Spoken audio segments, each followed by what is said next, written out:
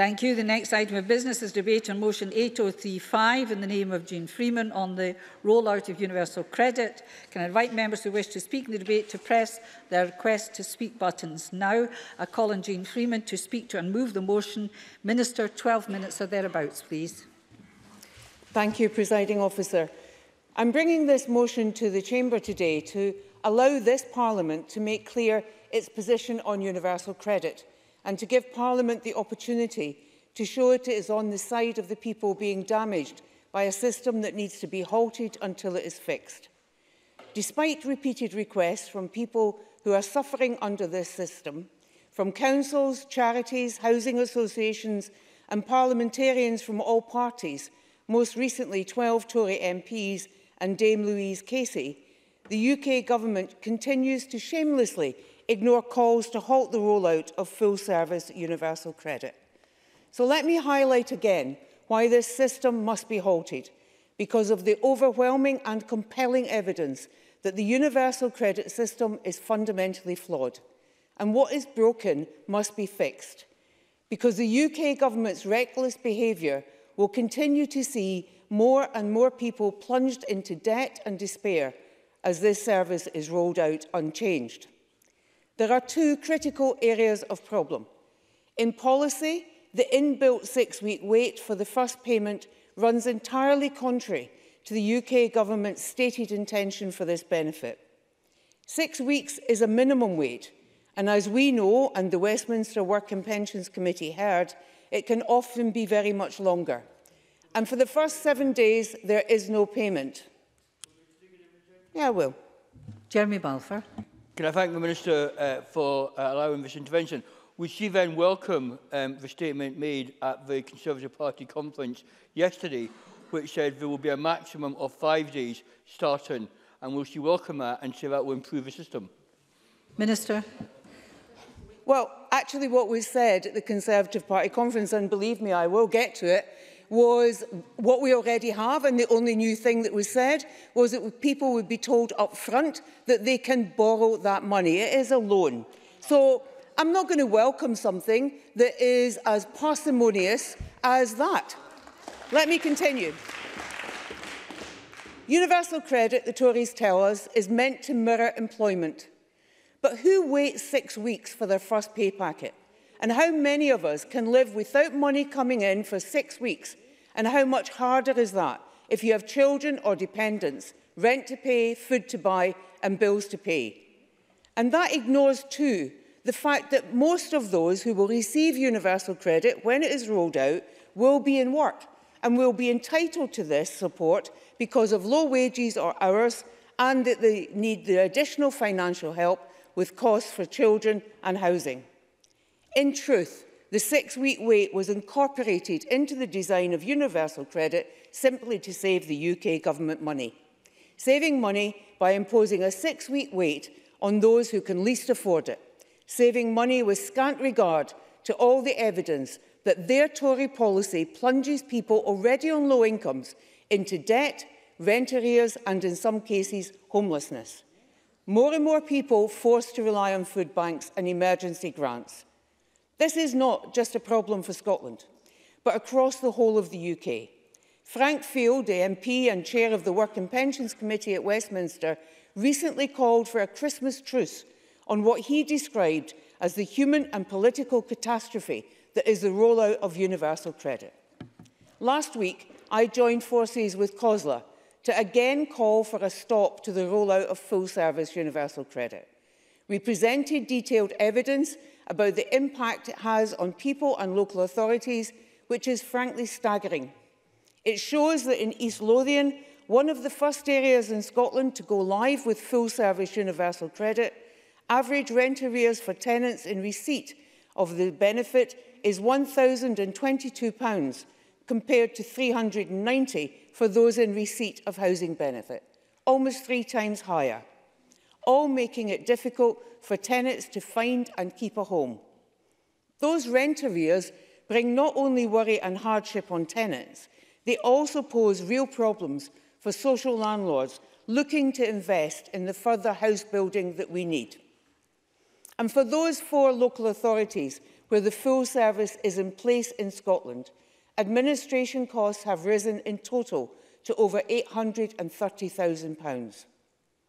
No local authority should have to cover the failings of a UK government from their own budgets. Time and again, this UK government shirks their responsibilities and expects others to pick up the pieces. This is their mess, and they should own it and fix it.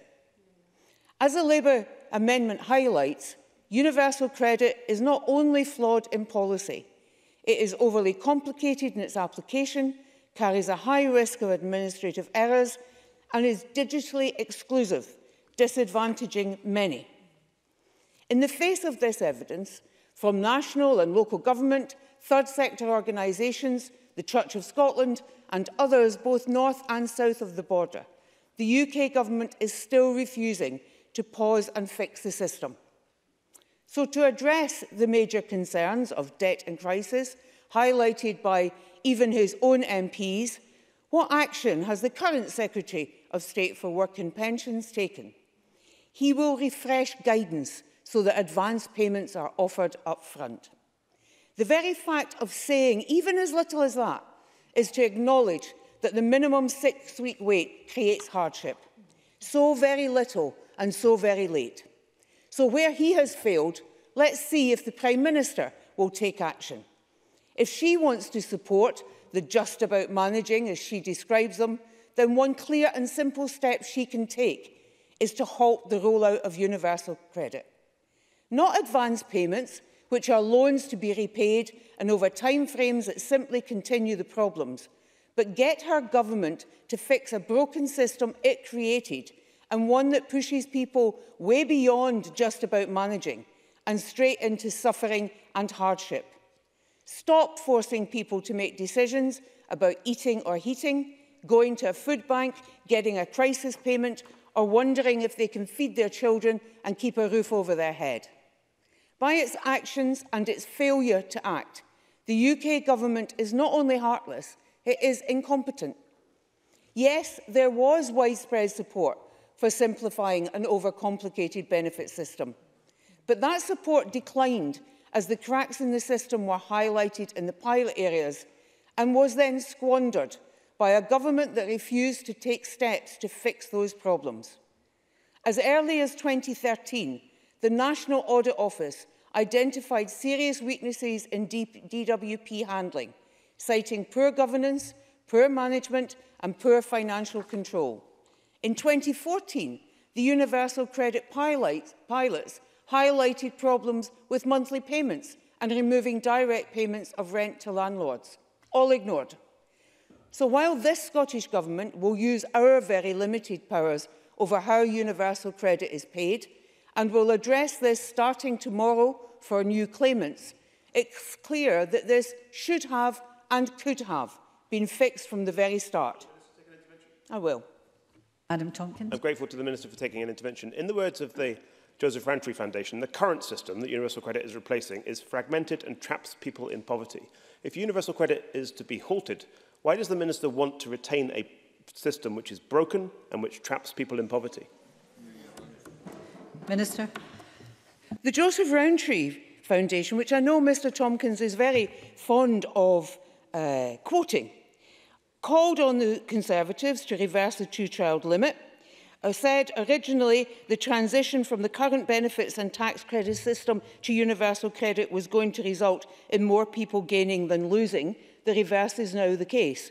What I am saying is the UK government system in policy terms and in delivery is fundamentally flawed, is being delivered with incompetence and needs to be halted. If you are making thousands of people, driven them into hardship and misery, why continue with that when you can fix the system? It's straightforward, and it is beyond my understanding why a government would not listen to all the evidence that's before it and make those changes. This government will make possible the choice that people want of being able to be paid twice monthly and being able to decide whether their rent is paid direct to their landlord, social or private, or to themselves. And we will continue our work on how we address single household payments.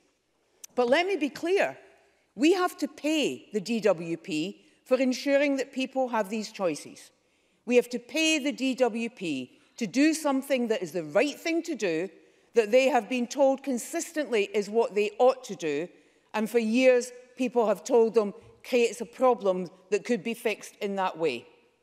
Media reports at the weekend said that the main architect of universal credit, Ian Duncan-Smith, didn't want to hear the bad news about failings of the system.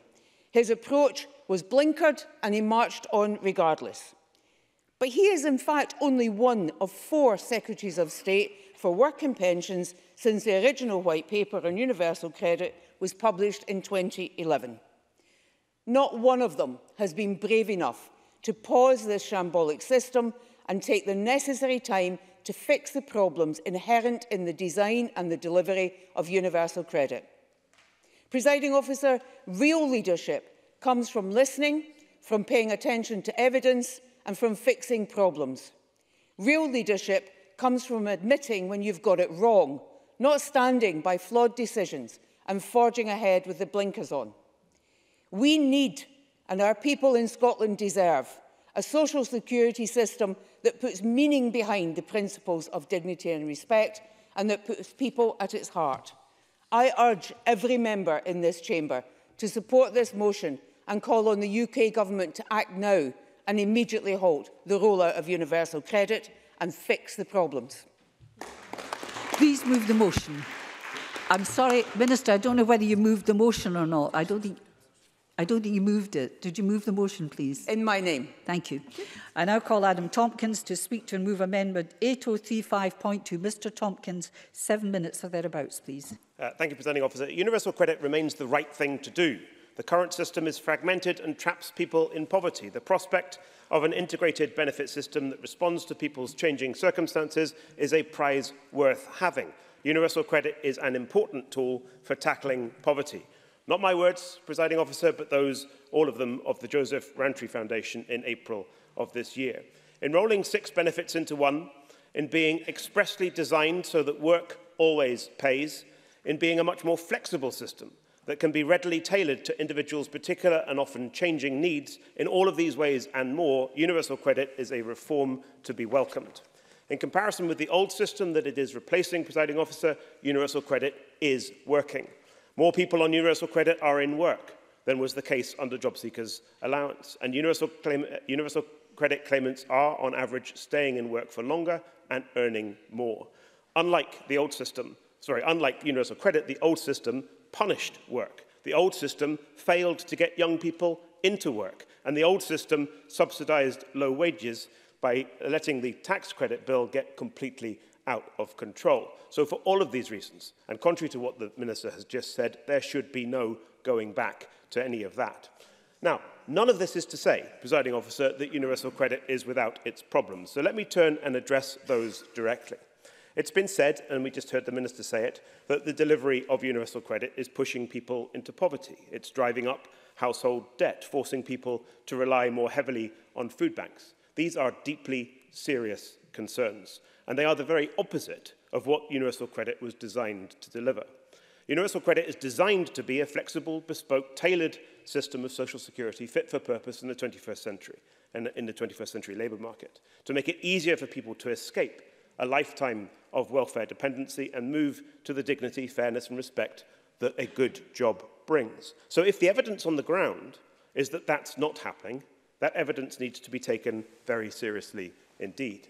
So let's get into the detail of this. It's said that 3 aspects in particular of the delivery of universal credit are causing problems. First, that payments are made monthly, not fortnightly. Secondly, that the housing element of universal credit is paid to households and not to landlords directly. And thirdly, that new claimants have to wait 6 weeks, and sometimes it's reported longer than that, before they receive their initial payment. So let me address each of these in turn. Now, the first 2 issues, monthly payments and payments to landlords, are among the matters that, thanks to the Smith Commission agreement, we in this Parliament can change. And, as we heard from the Minister, these changes have been made. They will come into force tomorrow, and the changes, incidentally, were made with our support in the Social Security Committee. Which leaves, I think, only the 3rd reported problem, delays in the initial payment. And this is something which the Social Security Committee, on which I sit, and the House of Commons Work and Pensions Committee have written to the DWP about. So let us look carefully at what the DWP has said. On the 1st of February this year, Neil Cooling, the DWP's Director General of the Universal Credit Programme, wrote as follows to the Social Security Committee, and I quote, "Regarding rent arrears, many people arrive on universal credit with existing arrears. As he explained in evidence to the committee, it's difficult to isolate the effect that universal credit may be having on that. Mr. Cooling told the committee that further work was being undertaken by DWP on this matter, and in March, DWP told the House of Commons Work and Pensions Committee that some 76% of universal credit claimants had rent arrears before they went onto universal credit. So yes, there is a problem about rent arrears, but it's not clear from the evidence, and the Minister talked about the evidence, that that problem is being caused by universal credit when 76% of new claimants are already in arrears before they go on universal credit. Happy to give away. Ian Gray. Mr Tompkins, in East Lothian, prior to the rollout of universal credit, rent arrears had fallen by 20%. Right. On their introduction, they increased by 20% in a single year. The evidence is absolutely clear. Mr Tompkins. And the detail of that point was addressed by the DWP in their responses to the Social Security Committee. There was a particular problem in East Lothian, which is one of the first authorities in Scotland where full service was rolled out, because of the way in which rent is collected by East Lothian Housing Association and East Lothian Council. And that problem has been addressed, but it did cause delays. The member is right about that, but it's been addressed, and those delays are no longer being caused by universal credit. Well on the 14th of March this year, the responsible Minister, Damien Hinds MP, wrote to the Social Security Committee in these terms. I accept, he said, that there are cases where claimants wait longer than 5 to 6 weeks before they get the money they are entitled to. There are a number of reasons for this, including verification of housing costs, which is the problem that occurred in particular in East Lothian that Mr Gray just referred to. Now, Presiding Officer, it is clear from their responses both to our own Social Security Committee and to the House of Commons Work and Pensions Committee, that DWP ministers and officials are aware of these problems and are working hard to address and minimise them. Processes for verifying housing costs have been improved. Budgeting advice is being provided in job centres. Benefit advances are available for new claimants. All of this has delivered a real improvement in the timeliness of payments. The most recent statistics show that nearly 80% of new claimants now receive their full payment on time. Is that good enough? No, it's not. And that's why the Secretary of State yesterday made 2 further commitments, both of which the Minister sought to minimise in her remarks, and in particular in her answer to Mr Balfour, but both of which we should welcome. First, that claimants who want an advance payment will not have to wait 6 weeks, but 5 days. And second, that if someone is in immediate need, DWP will fast-track the payment so they will receive it the same day. That's what the Secretary of State said yesterday. That isn't carrying on regardless. That isn't putting the blinkers on, which is what the Minister said. That is taking into account the evidence and making significant changes to the operation of universal credit so that it is safe to be rolled out, which is exactly what's happening. So to conclude, if I have time. There is time for interventions for everybody in this debate. Minister. Will Mr Tompkins accept that the DWP's own information released this year shows that 1 in 4 of new UC claimants wait longer than 6 weeks? Half of them need a DWP loan. It is a loan, this advance payment. It needs to be repaid to pay for food and energy while they wait. Nearly 1/3 borrow from family or friends. And most disturbing of all, 1 in 10 turn to payday or doorstep lenders. Now tell me that giving people that loan on the first day or within 5 days that they then have to pay back does not simply prolong their problems in terms of debt and arrears. Tell me that that is really a good way, in the face of all the evidence from local authorities across Scotland, that that is the way to address the 6-week wait. I think not, Mr Tompkins. Mr Tompkins.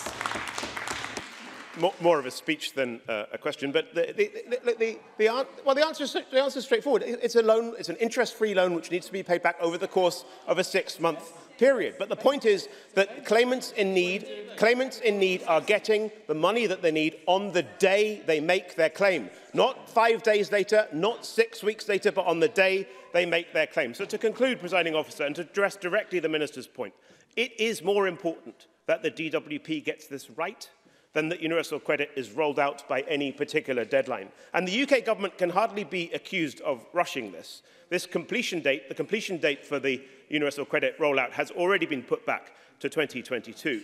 Getting it right is more important. Should the DWP carry on with its rollout, regardless of the concerns about the delivery of universal credit that have been raised? No, and that is not happening.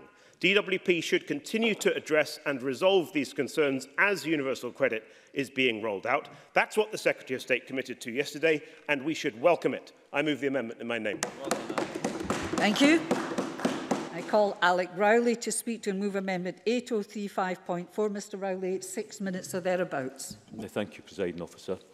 When the Parliament last discussed universal credit a few weeks ago, I said I would welcome a government debate on this issue, so I am glad to be speaking in this debate today to move Labour's amendment and to support the government motion. Where, as a Parliament, we can work together, we should. And on such an issue which is having such a negative impact on the health and well-being of so many people in Scotland, I'm glad that there is a majority of parties across this chamber who are working together in their efforts to stop the rollout of universal credit. I would also like to acknowledge the work of Citizens Advice Scotland in highlighting the major flaws and for building the campaign to stop the rollout.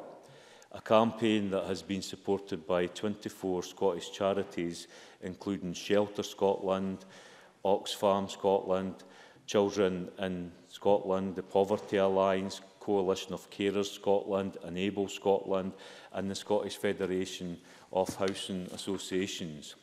Add to this the churches, the trade unions, and the many more organisations getting in touch with MSPs, and I think it is fair to say that Scottish civic society, indeed the majority of Scotland, is now calling on the Westminster Government to stop the rollout of universal credit and sort out the problems. This debate is timely, for we have seen updates from Tory party conference this week on the issue and increased coverage in the news as the full extent of the problems become even more evident to all, it would seem, apart from the Tories. I note that the intervention from the Work and Pensions Secretary this week announces that people claiming universal credit who are struggling to pay their bills will now be able to get a cash advance up front on the day they claim. However, this is not a solution to the problems inherent in the structural setup of universal credit. It is a stick-in-plaster solution trying to hide the problems that have been happening across the rollout areas up and down our country. Across the pilot areas, we have seen a large rise in rent arrears, an almost doubling of crisis grants, and massive increases in the need to depend on charity for that most basic necessity, the ability to feed ourselves and our families. How on earth can this be ignored? It cannot. But the Work and Pensions Secretary, by making this latest commitment, clearly recognises that there is a problem with the 6-week waiting period for payment. Yet, instead of calling a halt to the accelerated rollout, he is committed to carrying on regardless. He is ignoring calls from civic organisations across the country, opposition politicians, and now even a number of Tory MPs who have added their names to the list of those calling for the halt of the rollout. When we debated this last, I said, why would any government in a civilised society continue to roll out a new policy that it knows is going to hurt tens of thousands of people, will drive people into debt and towards relying on charity to feed themselves, and will result in even more people in our country being driven into poverty? I ask the very same questions today. This Tory government has shown complete contempt to some of the most vulnerable in our society and seems willing to push ahead with no regard to the misery that they are going to inflict. To remind the Chamber, during the summer I wrote to every MP in the UK asking them to support a call to halt the rollout of universal credit. I wrote to the Work and Pensions Secretary, who in fairness got back to me and replied, but his defence of the rollout stated that the evidence from Citizens Advice Scotland was based on evidence from a self-selecting group of people. I take it he meant the very people who have experienced being part of the rollout. I also wrote to the leader of the Scottish Tories, Ruth Davison, but today have had no response. The Tories here in Scotland seem to want to bury their heads in the sand. Do they really not care about what is happening to those suffering under this policy as it rolls out across Scotland? Yet again, Maurice Golden. I thank the member for allowing this intervention. Does the member agree with me that the best way out of poverty is to work, and that people claiming universal credit are 13% more likely to be in work than people claiming job seekers' allowance? Alec Rowley. Skills, opportunity and employment are, for me, the best way out of poverty. I wouldn't disagree with that. But what we need to do is provide the support and help, and what's clear is this proposal in its current form is failing, and that's why we need to address that.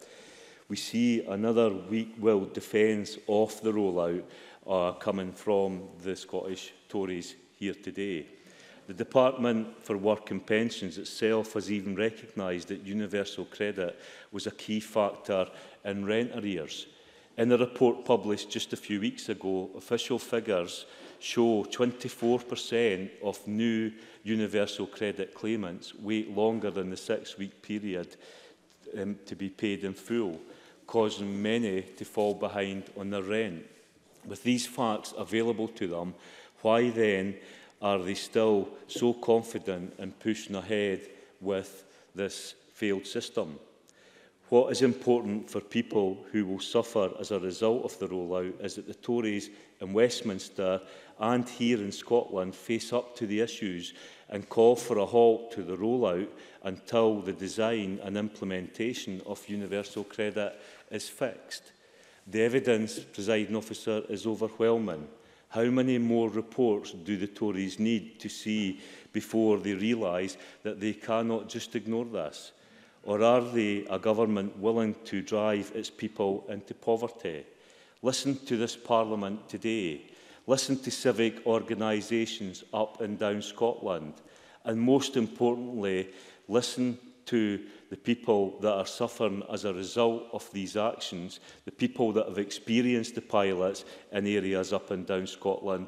I urge the Tories, halt the rollout of universal credit. Listen to the people. Thank you, Mr Rowley. I call Alison Johnson to speak to and move Amendment 8035.1. Ms Johnson, 6 minutes or thereabouts, please. Thank you, Presiding Officer.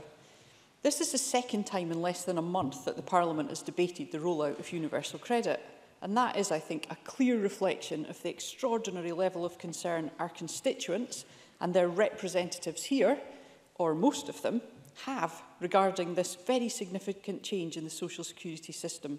Greens support the government motion and agree that universal credit rollout should be paused.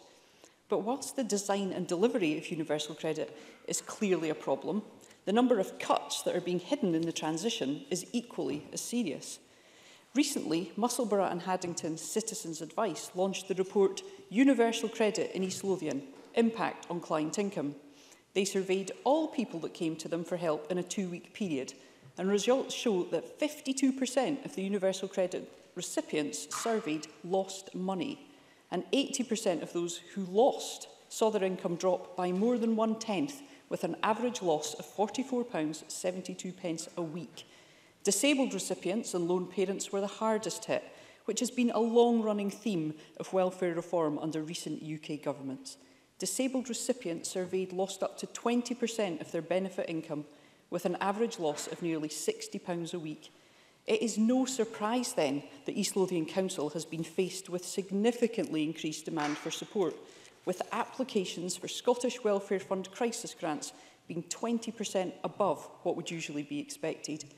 In 2016-17, there was a 12% increase in council tenant rent arrears, but for universal credit claimants, the figure was almost double at 22%.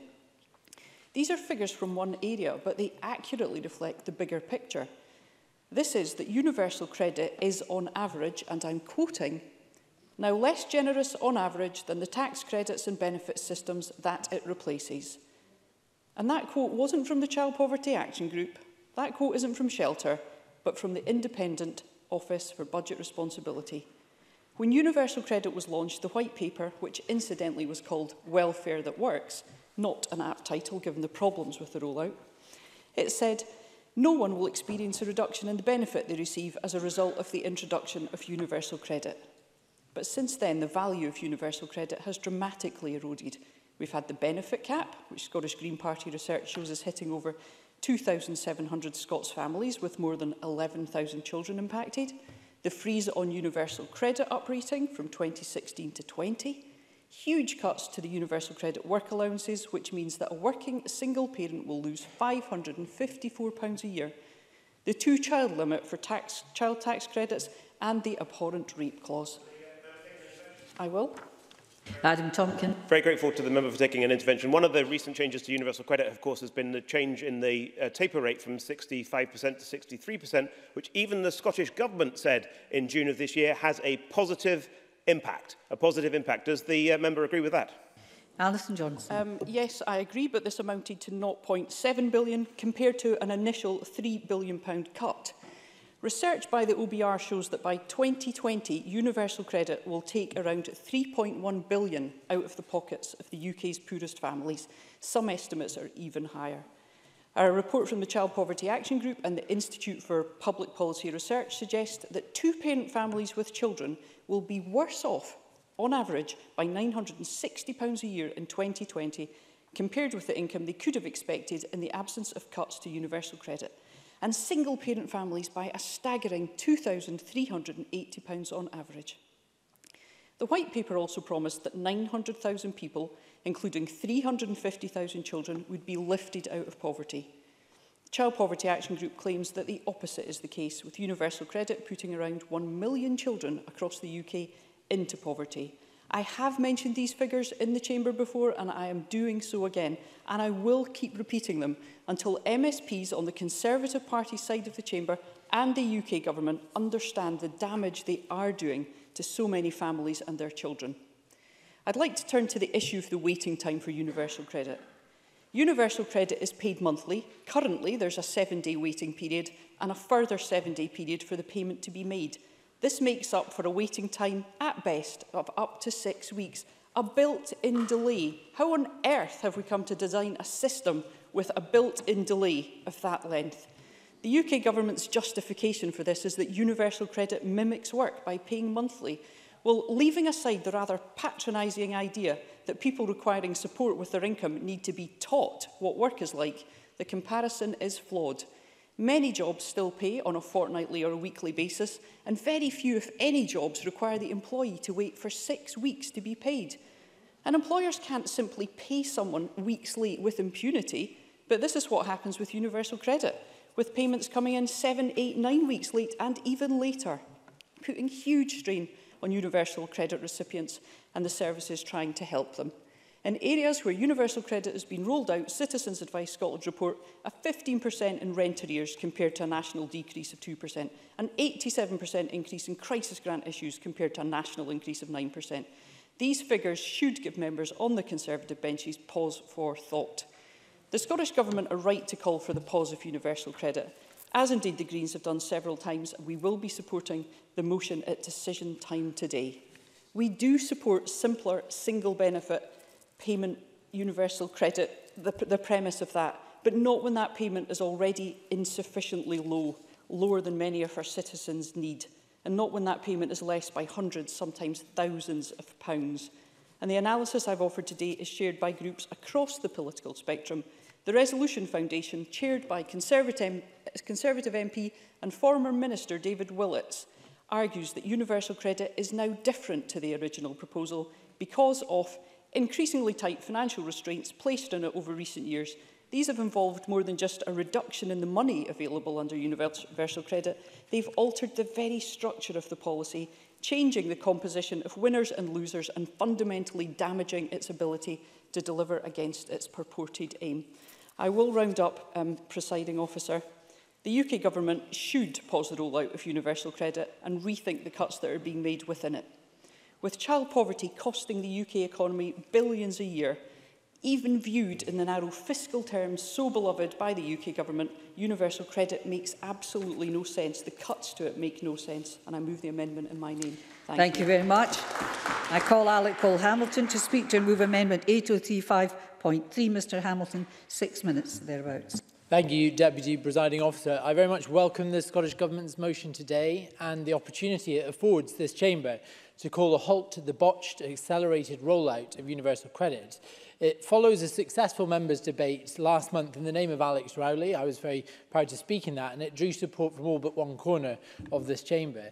In that debate, I reminded this place of the origins of social security in the 1940s, when that great Liberal William Beveridge first identified the original giant evils of ignorance, idleness, squalor, want and disease. Now that language is outdated, but the challenge that it speaks to still in many ways grips large sections of the people we are elected to serve. Welfare reform has itself been a necessary response to the shifting nature of these social problems and the emerging understanding that through state support we can and should give people the power to change their own situation for the better. It was something sought by poverty campaigners, third sector organisations and academics over the course of decades, and it fell to my party in its period of coalition government to co-preside over this much-needed redesign. Now, I am not wholly proud of everything we did in coalition, and there are aspects of it I still find shameful, but the extent of the Conservative assault on welfare states since they found themselves unencumbered of Liberal influence should lead to an understanding of the measure of our positive involvement. The accelerated rollout of universal credit is an empirical example of where process and ideological drive to reduce the size of the state have held sway irrespective of the misery that now lies in its wake, and there has been misery. And the difficulties reported by organisations like the Child Poverty Action Group go even beyond that, where people switching over to universal credit have had to endure the 6-week wait and more before receiving their first payment, where calculations result in underpayments of benefits due to inaccurate real-time recording of information, and where online applications have simply disappeared without trace. In each of these inadequacies, presiding officer, we can see a toll which is exacted on families that in turn exerts a material risk to their well-being. So I rise today in support of the government motion, recognising that it gives voice to the intolerable human cost that the flaws in accelerated rollout have caused. I'm grateful for the government's efforts to seek some consensus in the conduct of today's debate, and the Liberal Democrat amendment seeks only to strengthen the government position, and it does so in 3 key ways. Firstly, it seeks to ensure that those who are moving over to universal credit are supported to do so. We must offer them comprehensive advice and continuing support on managing money and how to deal with problems in the application process itself as they arise. This in turn should be underpinned by free, unrestricted access to the universal credit helpline, particularly for the duration of the rollout. And finally, and perhaps most importantly, it seeks to affirm that consensus which exists across benches in this chamber behind the view that splitting payments across households is an essential development in the evolution of welfare reform. I know I stand on common ground with the government and other parties when I state my belief, and that of the Liberal Democrats, that in the rollout of a new system such as this, we have an opportunity to blockade a tool of coercive control that has characterised domestic abuse in this country across generations. Put simply, Deputy Presiding Officer, splitting payments equally across every claimant in the household, as the government have committed now to do, might go some way to help remove money as a lever of that control. It's a key characteristic in nearly 90% of abusive relationships. Now, it won't rid our country of abuse, but it represents a frontier in the battle towards its eradication, and coupled with other efforts, such as the legislation passed by this Parliament last week, would bring us a step nearer to that aim. Deputy Presiding Officer, with 25 different stakeholders, experts in poverty and social injustice, calling us to halt this process, we as a Parliament must surely listen. We must also be clear that this resistance to accelerated rollout is not a fundamental objection to the principles of welfare reform, but rather a just reaction to the unintended impact of its introduction. It answers the challenge set to us by that Liberal William Beveridge when he said that the state, in organising security, should not stifle incentive, opportunity or responsibility. In establishing a national minimum, it should leave room and encouragement for voluntary action by each individual to provide more than that minimum for himself and for his family.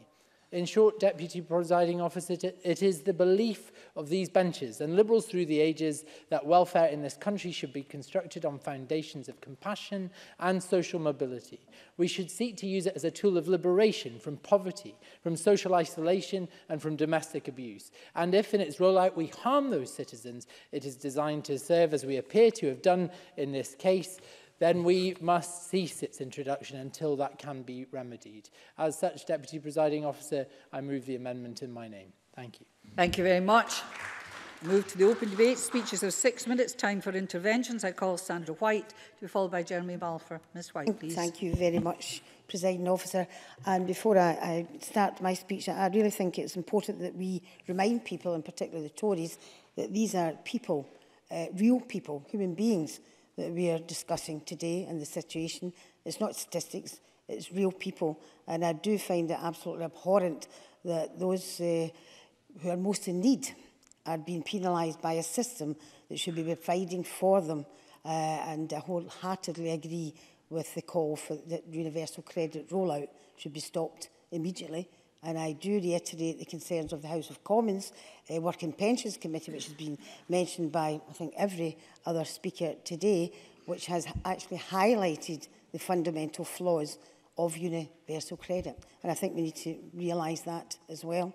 Universal credit has been a shambles since its inception, and the report produced by Citizens Advice Scotland lays bare a system which really isn't fit for purpose. Really, the evidence is damning. This system is actively pushing people into crisis through the 6-week wait for payment and the knock-on effects such as rent arrears, not just to them, but obviously to the Housing Association also, which cannot actually invest in other members and other residents of the Housing Associations. It really is a two-pronged situation for everyone, but it's the people who are absolutely suffering from it. They are unable to buy food and pay other bills such as gas and electricity. What kind of society do we think we're living in if that's what we're putting people through? Now, a Glasgow CAB reported that a client with long-term depression and the receipt of universal credit was having £95 recovered from their payments of a hardship loan and £31 for rent arrears, leaving them £190 a month to live on. The CAB contacted DWP to renegotiate the repayments for the hardship loan, but they were told they're non-negotiable. And if I can just give another couple of examples of advanced payments so lauded by the amendment by the Tories and Adam Tompkins, who moved it. Let's just look at the so-called 5 days or whatever it may be. It's not money in kind or money being given in kindness, it's a loan, which we keep saying it's a loan. What kind of society or government gives a loan to somebody who's desperately needing the money and might have to be homeless if they don't get it? They've got to repay it back. Loan repayments automatically deducted from the universal credit, so the total amount is paid back. Must provide a breakdown of what the advance is for and how it will prevent damage to health and safety. There's only one advance per person, and I know Jeremy Balfour is talking about, I can hear him in the background, or someone else, can refuse the payment. Basically, if you don't face serious hardships, you're close to receiving, or you cannot afford to repay the loan. I ask once again, it is a loan, it is not money which is being given out of the goodness of the government's heart.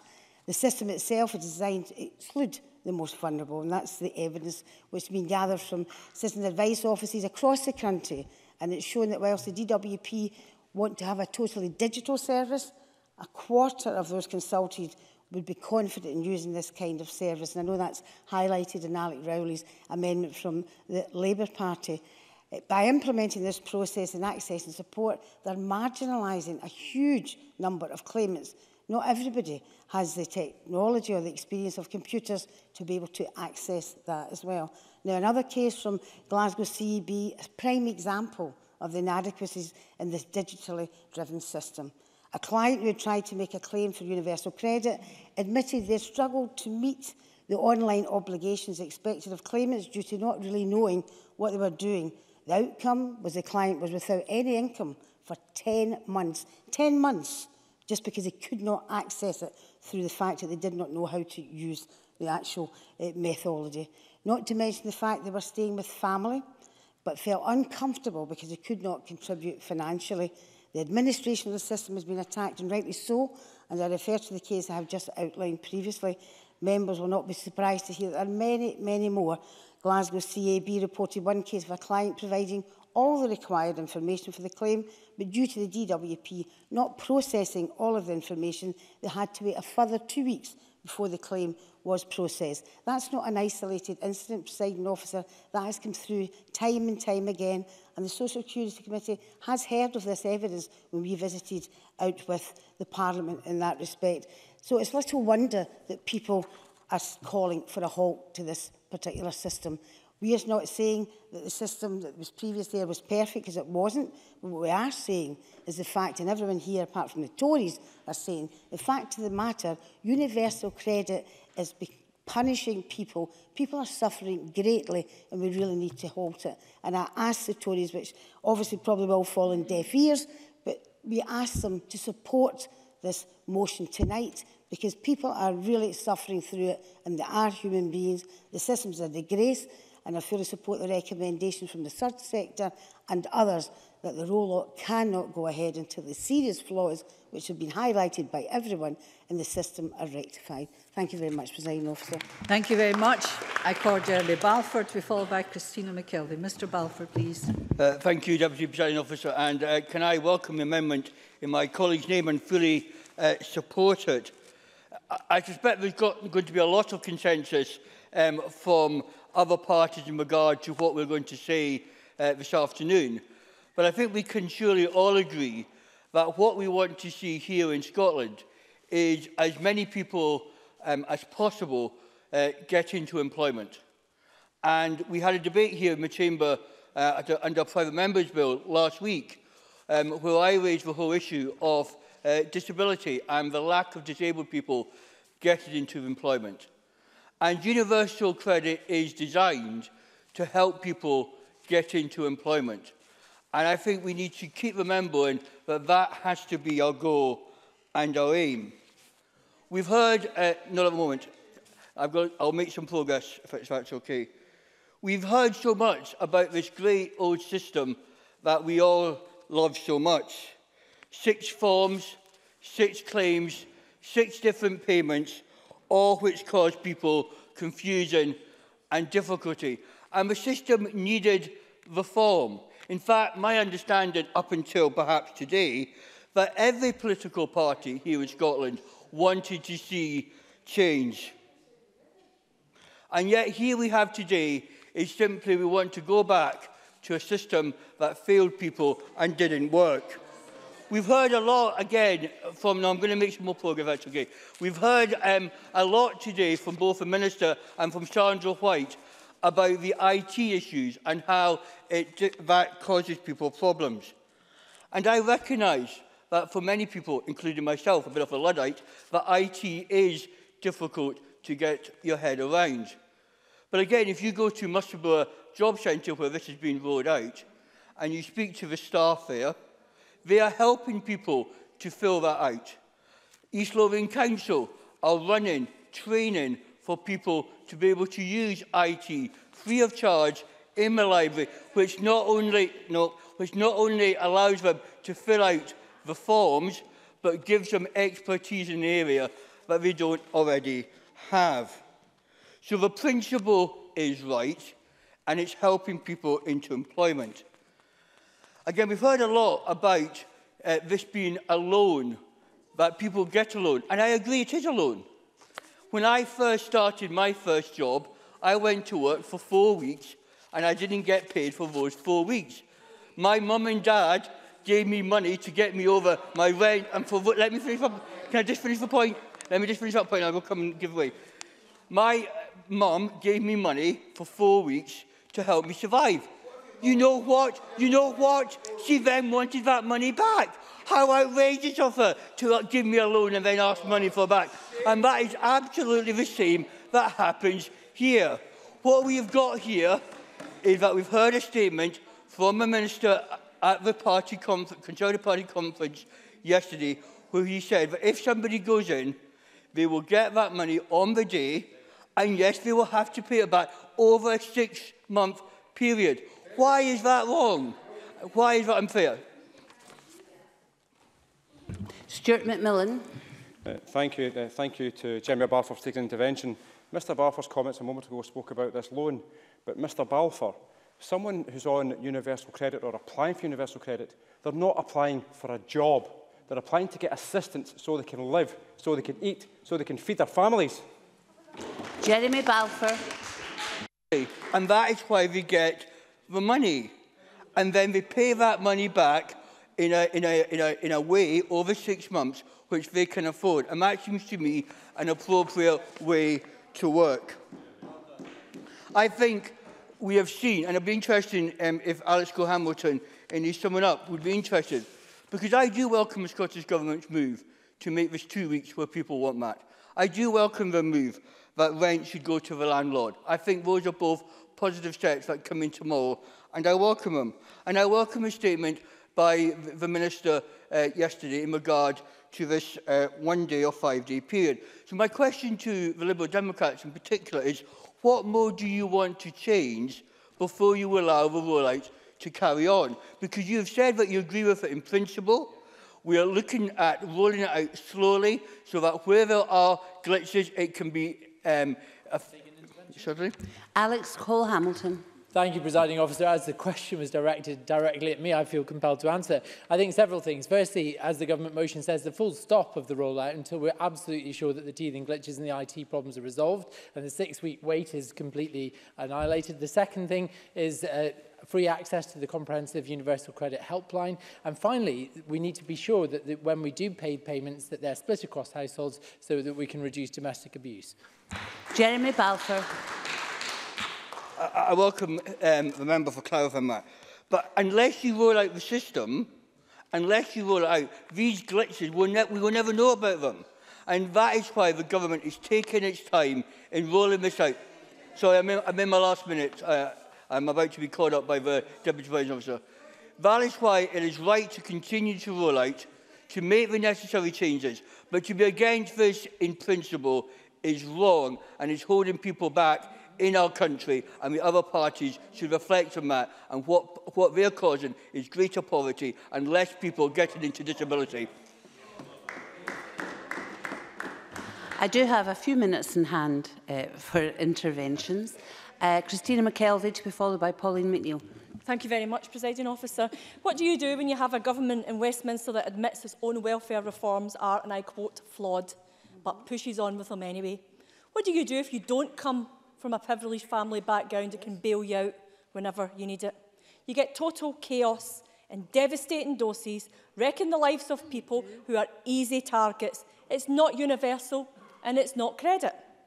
And the Joseph Rowntree Foundation, who have just got back to me, have said that they want to see an immediate end to waiting days, fortnightly payments and rent directly to landlords, just like the Scottish flexibilities coming into force tomorrow, and more generous work allowance and a second earner allowance. This is needed if universal credit is to make work pay, as the Tories say, and better than minor changes to any taper. They also say, the Joseph Rowntree Foundation, that we support choice over payment splitting within households, stating that those receiving the child element should be first.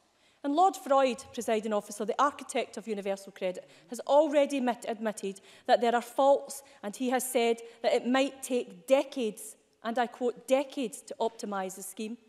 That won't be a problem, But then this is the same Lord Freud in a letter to me who told MND sufferers to take in a lodger or work extra hours in order to cope with the bedroom tax. So you get a view of the man behind the scheme.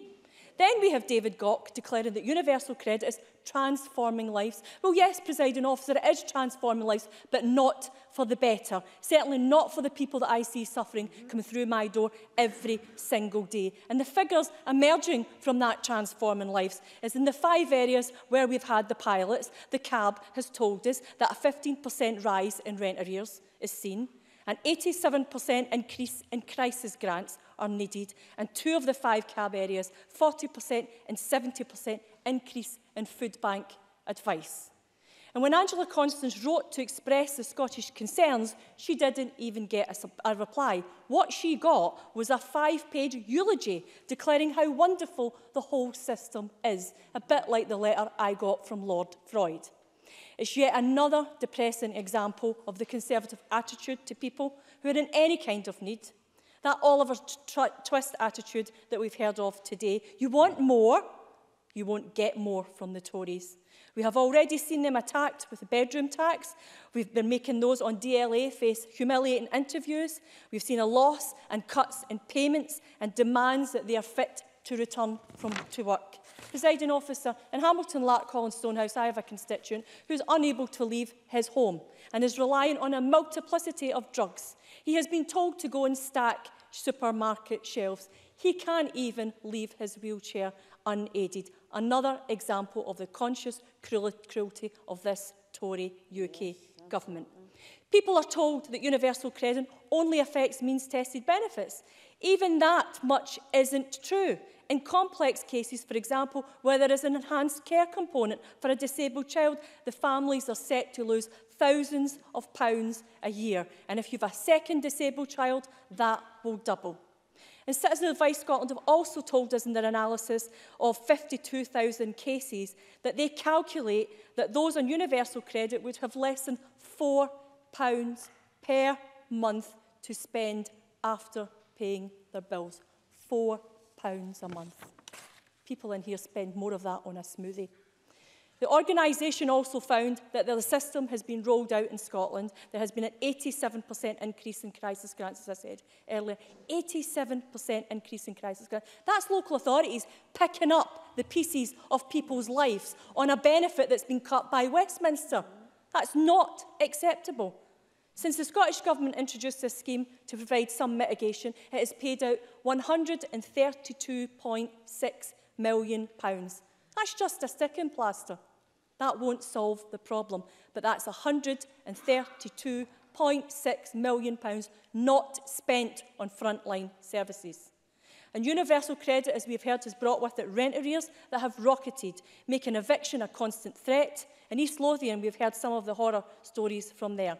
In South Lanarkshire, presiding officer, where universal credit will roll out this week, the council have had to put by £4 million just to deal with the rent arrears. £4 million, in addition to the £132.6 million not being spent on frontline services. As politicians, as representatives of our communities, we cannot stand on the sidelines silent. Presiding officer, I welcome that the Scottish Government has managed to secure a system that allows some flexibility to make more frequent payments, but we are having to pay for that, something that has been welcomed by charities and voluntary organisations. Hopefully, that will help contain some rent arrears and make very limited incomes a bit easier to manage, but that is also a sticking plaster, not a cure. Amongst the multiple design flaws that this Scottish Government has managed to fix, only 2 of them. This is a turnaround in time for applications. We need to fix that turnaround. I have people waiting 6 weeks. Yes, we do. We have people waiting 6 weeks. However, the brilliant volunteers at the Hamilton District Food Bank in my constituency are telling me that people are waiting up to 12 weeks long. They have seen young men who have been subject to this in South Lanarkshire for 12 months, who are rough sleeping, who are sofa surfing, who are unemployed, who are self-harming and in some cases attempting and being pretty successful at suicide. That is not something that I will remain silent on. Food banks where the system has already been rolled out are seeing a double in the number that they've seen previously. And it doesn't take a genius to work out where that's going to lead us with 50 more rollouts. Yet this government is determined to ignore that evidence. I say to Theresa May and David Gauke, admit it and accept the figures. You've got it wrong and it's going to get much, much worse. Accept reality and stop the rollout towards oblivion. You need to rethink and put people at the centre of your plans instead of putting them on the streets. Pauline McNeill, followed by George Adam. Presiding Officer, can there really be any doubt now that the way that the universal credit system has been rolled out is pushing more people into poverty? It seems that even people on the other side of the debate at least agree that it has not rolled out the way in which it was intended. Tonight I will vote for Alec Rowley's motion and with all the other political parties to make our voice heard in this Parliament, to join with other political parties to say that universal credit, as it is currently being rolled out, should be halted so that the serious flaws in it can be resolved. Because the Tories should not misunderstand the position of Labour or any other party. We are not, Jeremy Balfour wouldn't take an intervention, but if he had, me and many others would say, well, not one of us got to our feet to defend the current system.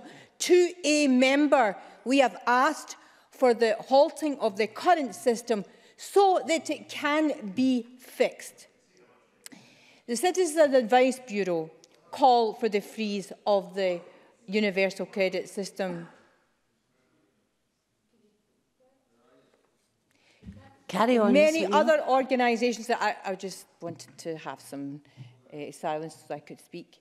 The Citizens Advice Bureau and many other organisations that deal with people who are at the receiving end of universal credit, day and daily are we doubting when they add their voice to call for the freeze of this policy.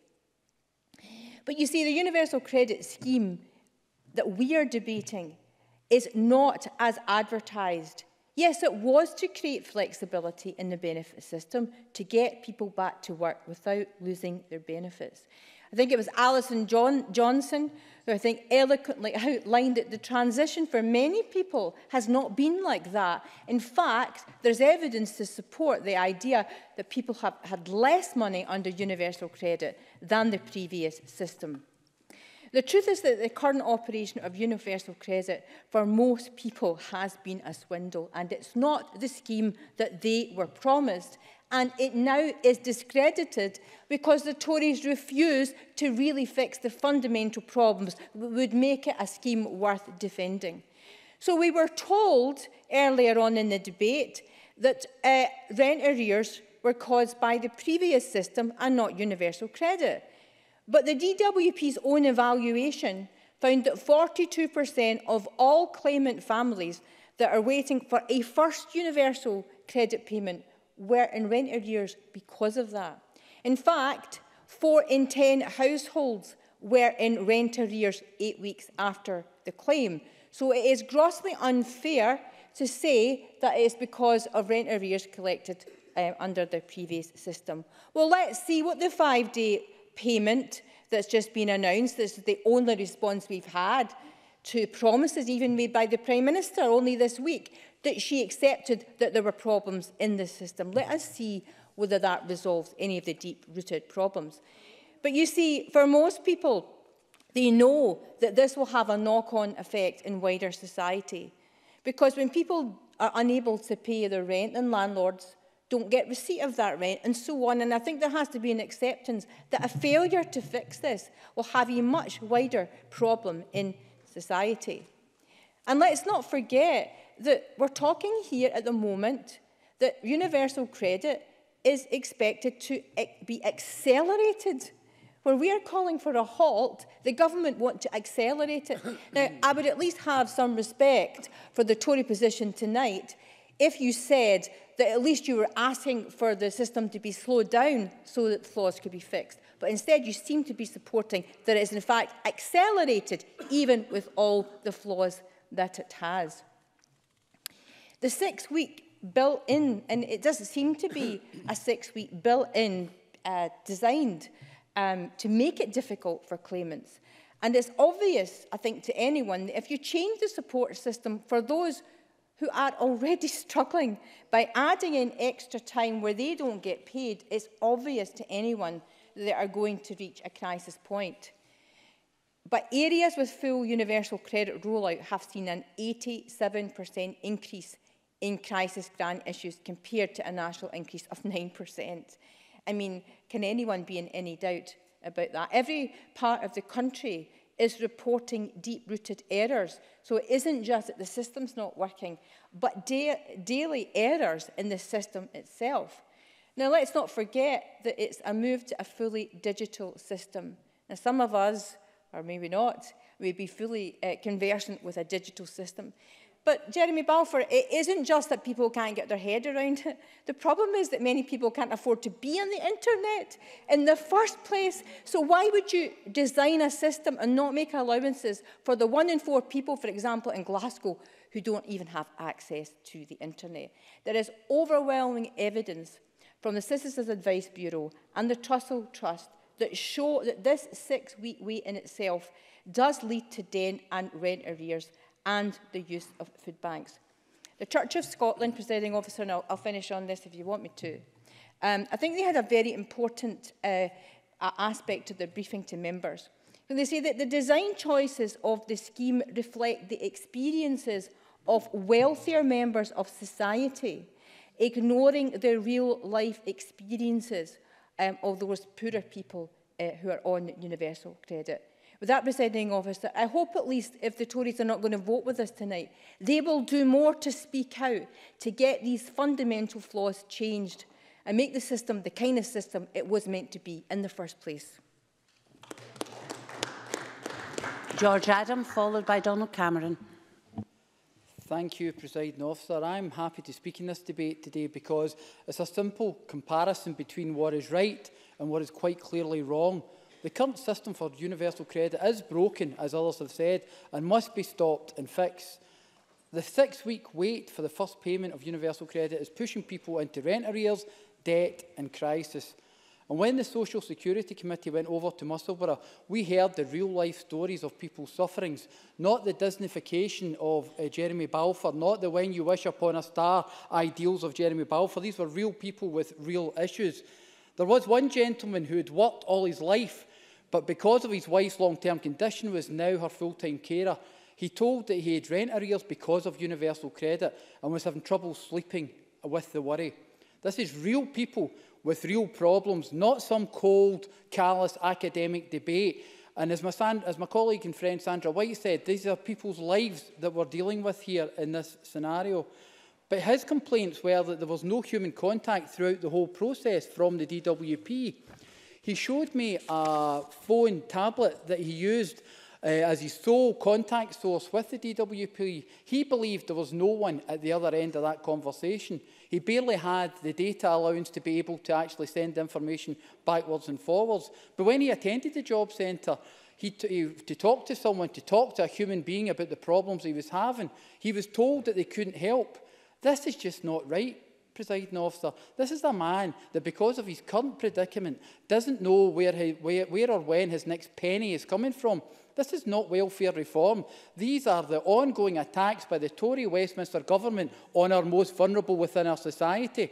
The Scottish Government wrote to the UK Government back in March 2017 expressing their concerns and stating that their policy was pushing more people into hardship and debt. But, presiding officer, this is not just the Scottish Government and the people that spoke to the Social Security Committee in Musselburgh that are saying this.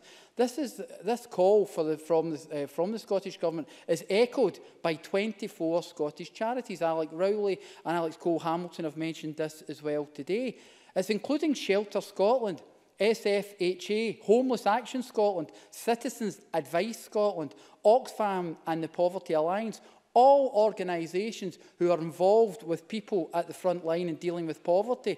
In the letter to the Scottish edition of the Times, all 24 charities said, together we believe the government must halt the rollout of the benefit so that these flaws can be fixed before they harm more people. Before they harm more people, Presiding Officer. These are strong words from organisations who normally just want to go about helping people, but they're taking this stance because they know how wrong this policy is. And this is a very important point to make, because the evidence of the Social Security Committee particularly has had none of the faults from the pilot programmes were ever corrected. We heard from DWP members who said, or people that worked for DWP, or it was actually Muscle Brothers Social Citizen Advice, they said that they had a problem because the problem was that when they had the pilots, no one fixed the problems. They just kept cutting and pasting it and moving it on. So don't listen to anyone here, and I will not be lectured by anyone who's telling me they're taking their time. They have cut and pasted the whole process all the way through, and that is what's causing most of the problems because of their sheer arrogance. The Social Security Committee has heard the difficulty that Universal Credit's had in local authorities. One senior officer from Inverclyde going as far to say that it just needs to stop. A council officer saying that it must stop. Now, council officers are aware that they work within a political environment, and 9 times out of 10 are normally very careful in what they say. But this one individual said, in one of the areas where the full rollout is, it had to stop now. So don't take my word for it of the council officer and one of the many difficulties in the rollout figures, rollout difficulty areas. Here's the figures from the DWP themselves. 1 in 4 new claimants waited longer than 6 weeks for their first payment. They also found that 4 out of 10 households were in rent arrears 8 weeks after their claim was made. 1 in 3 are still in arrears 4 months later, and 4 out of 5 said they'd never, ever been in arrears before in the past. Many took to payday lenders or doorstep lenders, thus making a very difficult situation even worse. In 2016-17, a total of 229,920 applications were made to the Scottish Welfare Fund. The UK government must stop ignoring the overwhelming evidence that shows the negative impact of universal credit full service. To make the point further, John Cunningham of East Lothian Council said to the full rollout area, said, Now that the full service is operating, 82% of council tenants in East Lothian who receive universal credits have some level of arrears. 82% have some level of arrears. And as we know, many of them never had arrears in the past. So, closing, Presiding Officer, the UK Tory government must take heed of this, Parliament as well. They need to look at the financial destitution throughout our country caused by their policy. Our communities are suffering as a result of this policy. This is not the way forward. They must think again and stop this rollout of universal credit. Donald Cameron, followed by Marie Todd. Thank you, Deputy Presiding Officer. Can I begin by adding to what some of my colleagues have already said? We accept that the rollout of universal credit has produced some serious anomalies. We accept that there have been instances where some households being transferred to the new benefit have seen an extended period of time before they are in receipt of it, notwithstanding that, as the DWP has said, the vast majority of claimants are paid on time and in full. We accept that inevitably problems will exist when delivering a system of such magnitude. My plea today is that across this chamber, when talking about issues which affect some of the most vulnerable people in society, we discuss it without hyperbole and with consistency. Universal credit, as Adam Tompkins has said, is working. Yes, indeed. Sandra White. Thank you. I thank the member for taking the intervention, and I accept what he has said to an extent. But he also accepts from this side of the chamber, in reply to Jeremy Balfour, that not everyone has either parents, rich parents, or someone that can give them the money to put them over the 6 weeks waiting, or even the 5 days. Sorry, you did say that, Mr. Balfour. Some people can't rely on their parents or others to give them the money. Well, you accept that some people really are suffering. Donald Cameron. Of course I accept that people are in that position, but independently reviewed research has shown that those who are on universal credit are more likely to move into work in the first 9 months of their claim, with 71% of claimants doing so compared to 63% of those on job seekers allowance. This is inherently a better system. According to the DWP, there are those who are on universal credit are on average earning more. Whilst we recognise the challenges that a new system presents, the early indications show that it is having the positive impact that is intended to achieve. Let me be clear. Are we saying the rollout? No, sorry, I'd like to make some progress. Are we saying the rollout of universal credit has been easy? No, we are not. Are we saying that it is a simple and seamless change? No, we are not. What we are saying is that once fully implemented, not only will universal credit be one of the most necessary overhauls of our welfare system in generations, but it will also deliver better prospects for those who need it most. And rather than talking down this reform package, I'd like to make some progress, please. We should be discussing what this Parliament can do to make it work, and furthermore, what powers we can use to ensure that fewer people require to be on universal credit in the first place.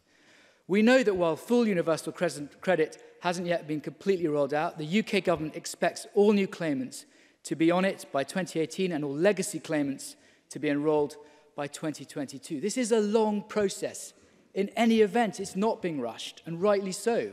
It will take a decade. It was first legislated for in 2012. There are another 5 years to go.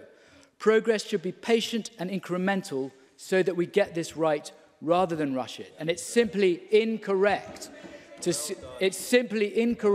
accuse the UK government of rushing this. We on these benches want to see it work rather than fail.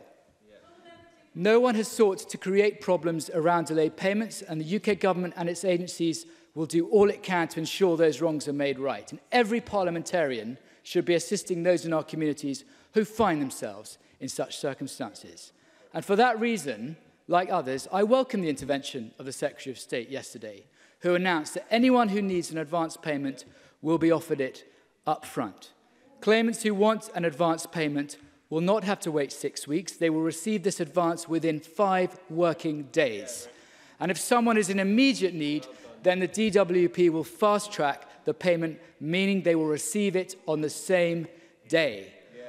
However, I want to turn to a specific issue quickly, which is how universal credit supports young people looking to get on in life.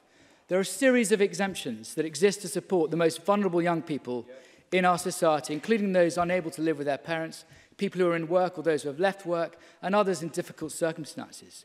Now, we know youth unemployment is down across the UK. We know that the Fraser-Allender Institute announced over the summer that youth unemployment in Scotland is at its lowest ever recorded rate. And while such welcome data has occurred for a number of reasons, it's clear that more young people are working than ever before, and that universal credit, which is primarily designed to get more people into work, is not having the doom-laden impact that some would have it to do.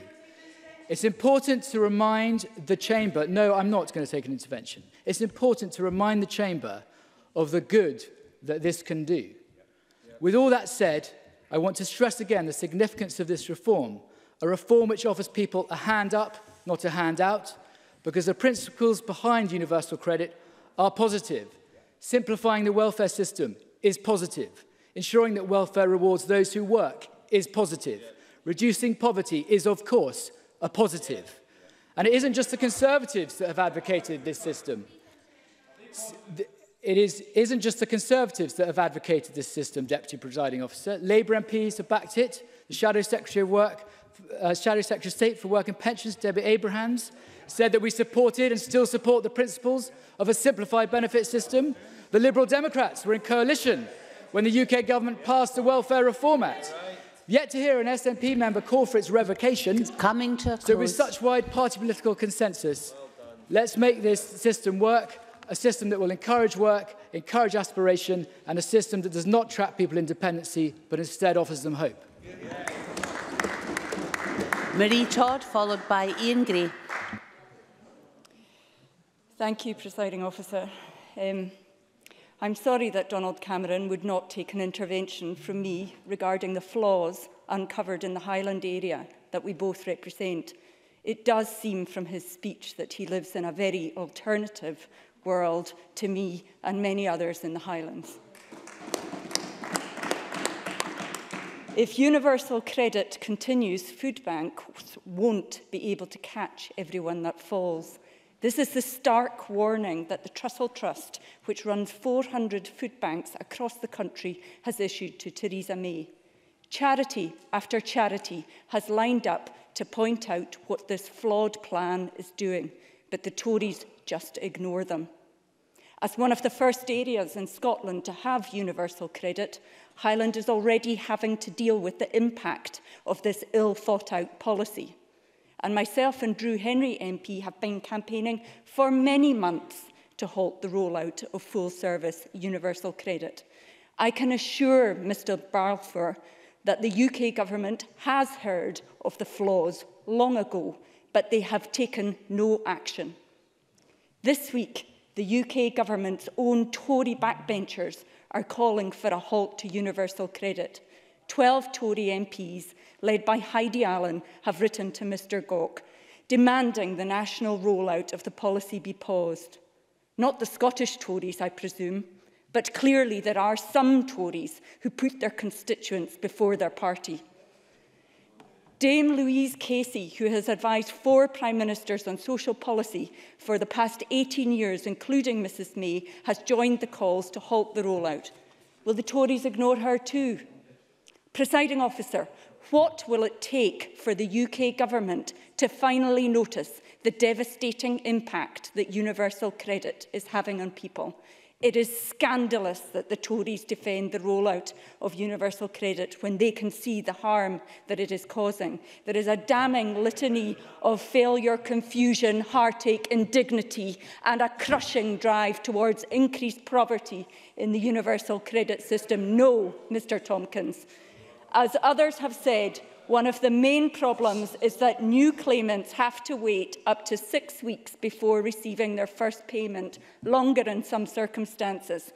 Now, I know it is very difficult for those in privileged positions and from wealthy backgrounds to understand, but most ordinary people cannot manage to survive 6 weeks with no income. And a 6-week delay is the official best-case scenario. In reality, it can be months. Lengthy delays are pushing tenants, building up rent arrears and being pushed to seek crisis or hardship payments and turning into food banks. The rise in arrears, Mr Tompkins, is not just in East Lothian. It is putting real pressure on local authority budgets in the Highland Council. They've set aside £650,000 to deal with the further increase in rent arrears that they're expecting. They have also employed 4 new staff at a cost of £124,000 to prevent rent arrears. This money-saving exercise seems somewhat costly. Earlier this year, myself and Drew Henry invited the Minister for Social Security in Scotland to a roundtable meeting in Inverness so she could listen first-hand to the evidence of harm. We heard the story of a pregnant woman forced to travel to Aberdeen to get a national insurance number before she could claim any money. We heard the story of many people, many with poor digital skills and connectivity, struggling with no money. We heard how housing associations find themselves in the unenviable position of pursuing tenants through the courts at huge public expense for debt that is not of the client's own making. And we heard staff who worked in the council, CAB and housing associations describing the distress that they feel at being unable to help. The removal of implicit consent means that they can no longer act on behalf of their clients. The client has to navigate the system themselves. The evidence of universal credit's failure is there for all to see. The most powerful testimony we heard at that meeting was from Macmillan CAB. They help people who are terminally ill to put their affairs in order before they die. Terminally ill claimant forms cannot be made without the claimant verifying that they are terminally ill. This system forces these people to face up to something they might not want to face up to, something that they have the right not to face up to, if that's what they wish. Terminally ill people, by definition, have limited time. They spend the last months of their lives worrying about their family finances, getting into debt, and navigating an impossible system. The general theme that folk should be better off working or make work pay is oft repeated by the Tories and underpins the ideology behind universal credit. Presiding Officer, I directly challenge my Tory colleagues in this chamber to tell us whether they imagine that terminally ill folk would be better off working. No, it isn't just a problem with implementation. This policy is fundamentally flawed in its design. It is not about making work pay. It is about making benefits punish. Universal credit exemplifies the colossal lack of empathy and incompetence which has become the indelible hallmark of the Tory government. It is time to admit that universal credit is an expensive failure. Rolling out the scheme to thousands of people who are already struggling is cruel in the extreme. Stop it.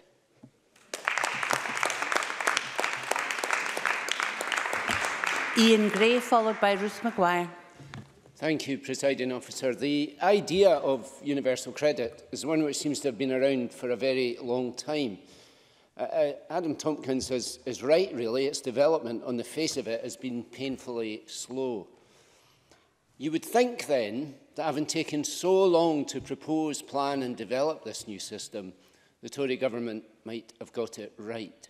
Alas, nothing could be further from the truth. And I know this to be the case because my own constituency in East Lothian was the very first in Scotland to see, or perhaps I should say suffer, the ironically termed full-service universal credit rollout, March last year, so almost 18 months of real experience. And for my constituents, universal credit has not seemed painfully slow, it's just seemed very painful indeed. And how painful we now know for sure, because last week my two local Citizens Advice Bureau in Musselburgh and Harrington published their report, Universal Credit in East Lothian, Impact on Client Income. And this snapshot looked at exactly what had happened to clients' incomes compared to the 6 legacy working age benefits replaced by universal credit. And the results are stark. There are more losers than gainers, and the losers lose a lot more than the gainers gain. Indeed, 52% of CAB clients in East Lothian lose from the switch to universal credit, only 31% gain. And that, of course, is the reverse of the predicted results and desire of the change. What's more, the median loss in income for those who lose is £44.72 per week, with one client losing as much as £117 from their weekly support. Meanwhile, the median gain for those whose income did increase was 34 pence. The previous analysis by Labour has shown that single parents are going to be worst hit by universal credit, and the East Lothian research bears that out. Lone parents lose most.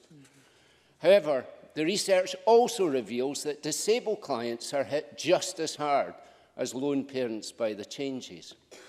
And the truth is that the new system, which was supposed to incentivise work, is instead punishing those who face the greatest barriers, be they caring responsibilities or disability, to finding that work. And I say to Mr Tompkins and Mr Balfour, this is not a benign shift to a new streamlined form of benefit. For my constituents, it has been a straightforward cut in the money they receive to live. And it's worth reiterating, Presiding Officer, that these are facts, not speculation, evidence of the real impact. And that research clearly demonstrates the effect of the 6-week wait for benefits under universal credit too. Sure. Adam Tompkins. Grateful to the member for taking an intervention. As you will well know, the Social Security Committee visited Musselburgh in his East Lothian constituency to look at the rollout of universal credit there, and this is what we found. Attendees, claimants and advice workers were supportive of the theory of universal credit and its aims.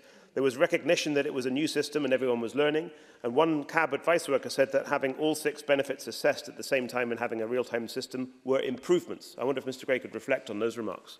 Evidence from his own constituency. Well, I'm happy to reflect on them, and I hope I get some time back for them as well, because they were quite lengthy. And I hope Mr Tompkins will reflect on the evidence here that no matter how happy those people he met may have been with the form filling, the net effect of the change to universal credit is a reduction in living standards for the vast majority of those accessing the benefits system. And that too partly caused by the 6-week wait. The worst wait reported to CAB in East Lothian, in Musselburgh Job Centre area, was 6 months, not 6 weeks. And these are having real effects on real people.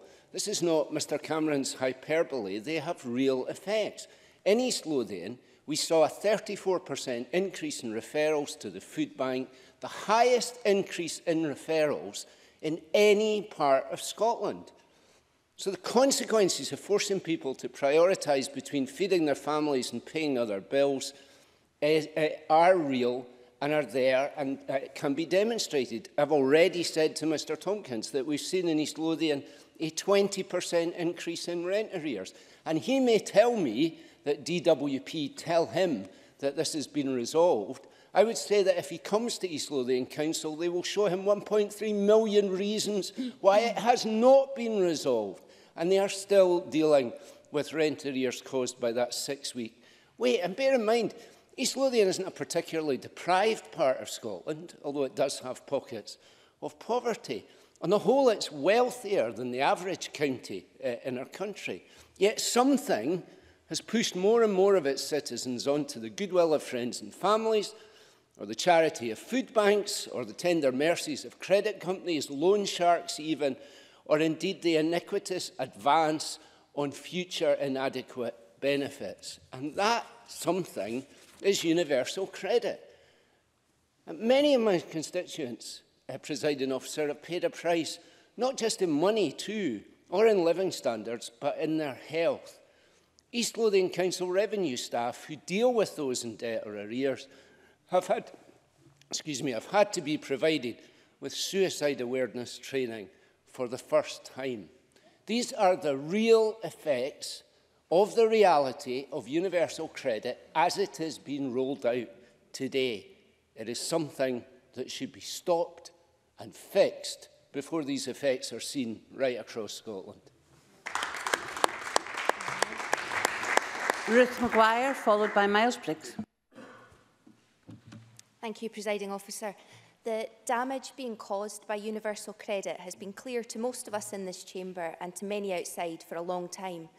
It was clear in March when the Scottish Government wrote to the UK Government requesting an immediate halt to roll out over urgent concerns about how universal credit was pushing more people into hardship and debt. It was clear in June when we debated the Child Poverty Bill at Stage 1 and heard about how the Tories' disastrous welfare reform, including universal credit, is drastically increasing child poverty. It was clear at the beginning of last month when we debated Alec Rowley's motion explicitly calling for a halt to universal credit rollout, and heard many harrowing stories and statistics which underline why it must be halted. And it was clear in the middle of last month too, in the Tories' housing debate, where speaker after speaker spoke to how their damaging Tory welfare policies and cuts, again including universal credit, have caused an increase in homelessness. The evidence gathered at committee level has also been consistent in painting a picture of a flawed and damaging system, whether the Social Security Committee of this Parliament, of which I'm a member, or the House of Commons Work and Pensions Select Committee, which has relaunched its inquiry into universal credit rollout as a result of its enduring concerns. Outside of the respective parliaments, charities across the country, such as Citizens Advice and Shelter, have been tirelessly highlighting the severe consequences of universal credit and calling for an immediate halt. And although late to the game, I do welcome the recent news that even some Conservative MPs are prepared to publicly recognise the indefensible and entirely avoidable damage being caused by the welfare policies of their government. Led by Heidi Allen, who sits on the Work and Pensions Select Committee, 14 Tory MPs have written a private letter to the Work and Pensions Secretary demanding a pause in the rollout. Speaking to the BBC just yesterday, Allen criticised the hypocrisy of the Prime Minister when it comes to the rollout of universal credit, saying that her approach does not fit with her pledge to help those struggling to meet ends meet. To quote Allen directly, she said, "These are vulnerable people with no recourse to savings. We should be supporting them because universal credit is about supporting people into work and helping them move up the working ladder and take on more hours." Allen also dismissed the government's advanced cash payments solution as being like an elastoplast being stuck on, and pointed out that accepting the need for advanced payments also means accepting that the fundamental design of the system is flawed. And I think that's the key point, Presiding Officer. Those on the Tory benches would do well to listen to their colleagues' interview in full, and I'll be happy to send them a link if they'd like one. Universal credit has also come in for strong criticism from a former top government advisor, Dame Louise Casey, who's also worth quoting at length. Speaking to the BBC last week, she said, "The overall strategy might be right, the overall intention might be right, but the fact of the matter is the actual delivery of it means that some people, because of waiting times before the benefit kicks in, will end up in dire circumstances." Yes, I will. Jamie Green. Thank you. I thank Ruth Maguire for taking that intervention. Can you just clarify, are you against the principle of universal credit in its entirety? And if you are against the principle of it, I haven't heard a single suggestion on what would replace it. Can I say, first of all, can I remind all members they should always speak through the chair, Apologies, please? Chair. Ruth Maguire. Presiding Officer, nobody is against the principle of a simplified benefit system that helps people get back into work. But the reality for my constituents, the reality for the constituents, some of whom Jamie Green is supposed to represent, is that it's just not working. 6 weeks to wait for money when you have nothing is an impossible situation. They need to check their privilege. We're not all in a position where we've got savings. We're not all in a position where mum or dad can lend money when you start work. You have to start thinking about the reality. Principle, fine, but it's not working and it's causing harm and hardship to our constituents. So, dire circumstances, as she said, more dire than I think we've seen in this country for years, and that has to stop. She went on to say that I think it's okay occasionally to say that we didn't get the implementation completely right. Let's pause and see what we can do. But the moment everyone's holding out with, we're pressing on, we're pressing on, we're pressing on. She added, it's like jumping over a cliff. Once you've jumped, people end up at the bottom, and we don't want that to happen.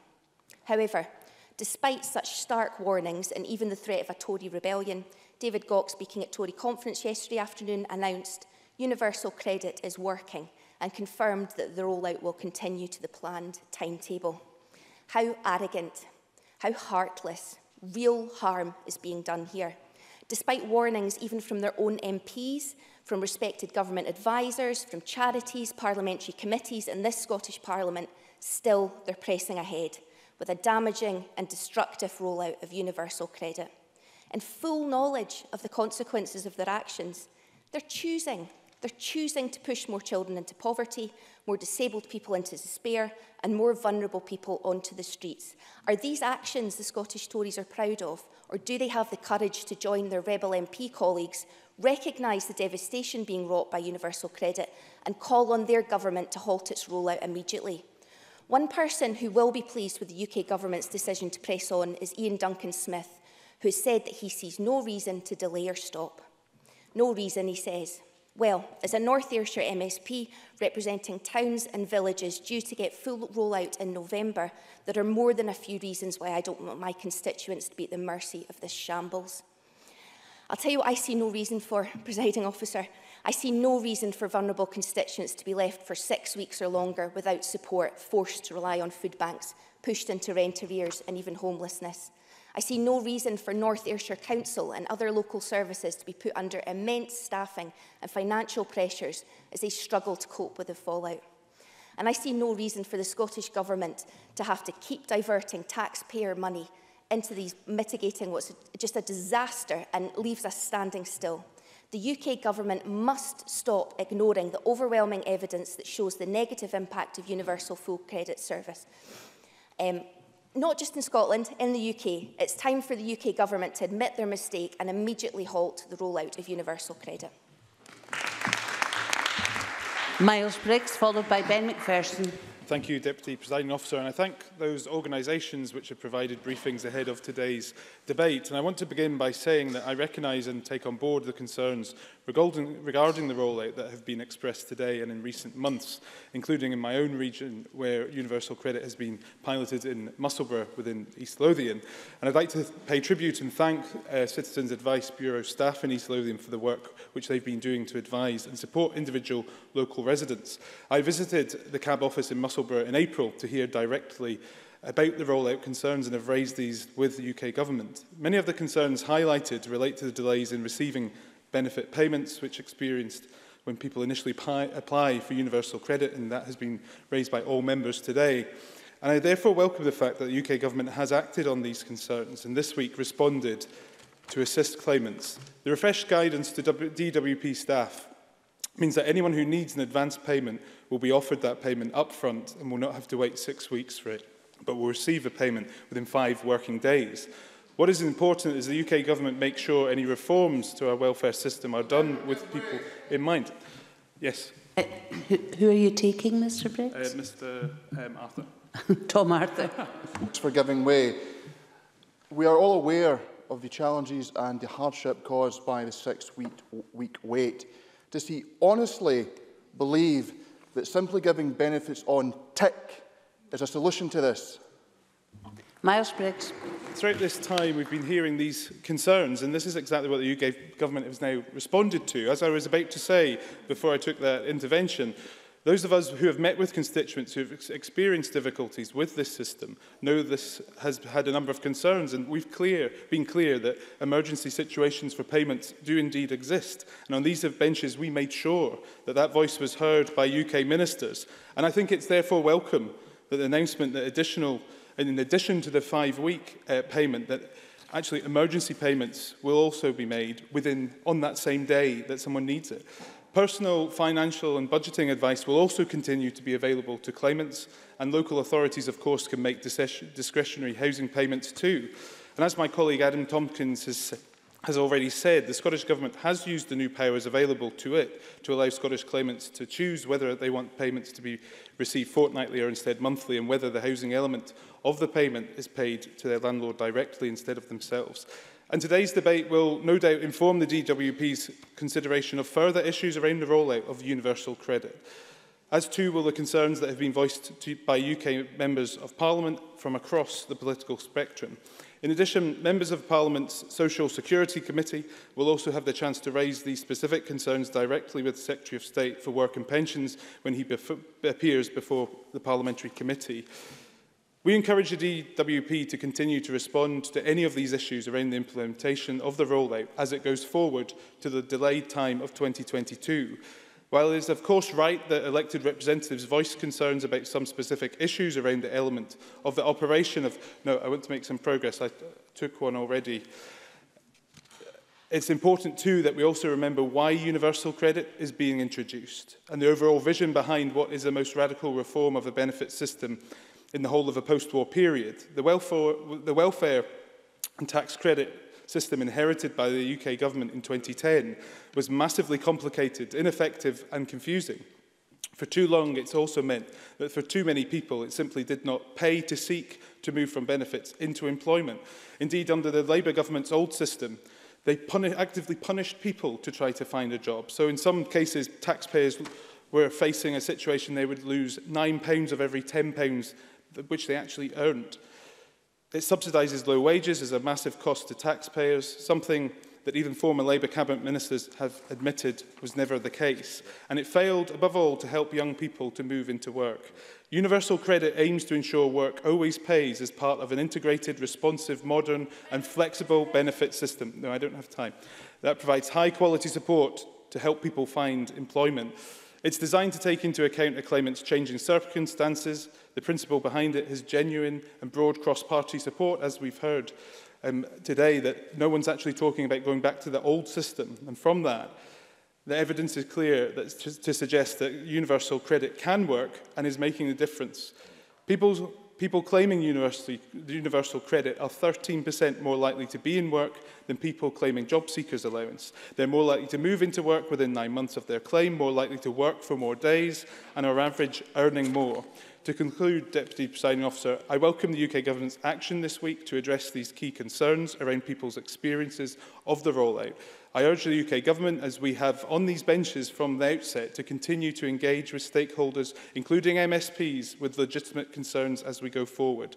I hope we can all unite around making universal credit a success in the future, and it can help more people into employment, which is surely what we all want to see in this Parliament. And I support the amendment in my colleague Adam Tompkins' name. Ben McPherson, followed by Claire Hawkey. Thank you, Presiding Officer.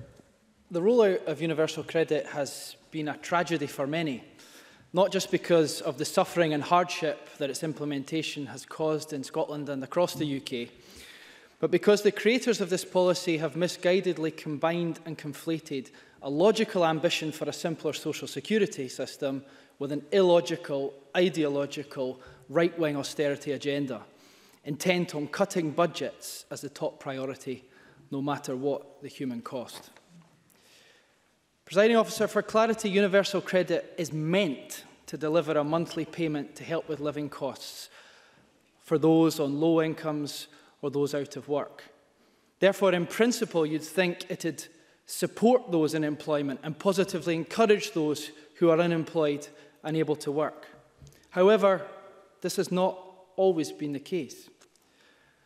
By frequently assuming the worst in people by default, universal credit, as it's currently designed and being implemented, crucially, not only causes unnecessary harm, but it also often undermines its own stated aim of getting people into sustainable work, because its punitive framework often exacerbates financial barriers to work, preserves low pay, and causes in-work poverty. And I think we should all remember that 60% of UK households in poverty have at least one member who works.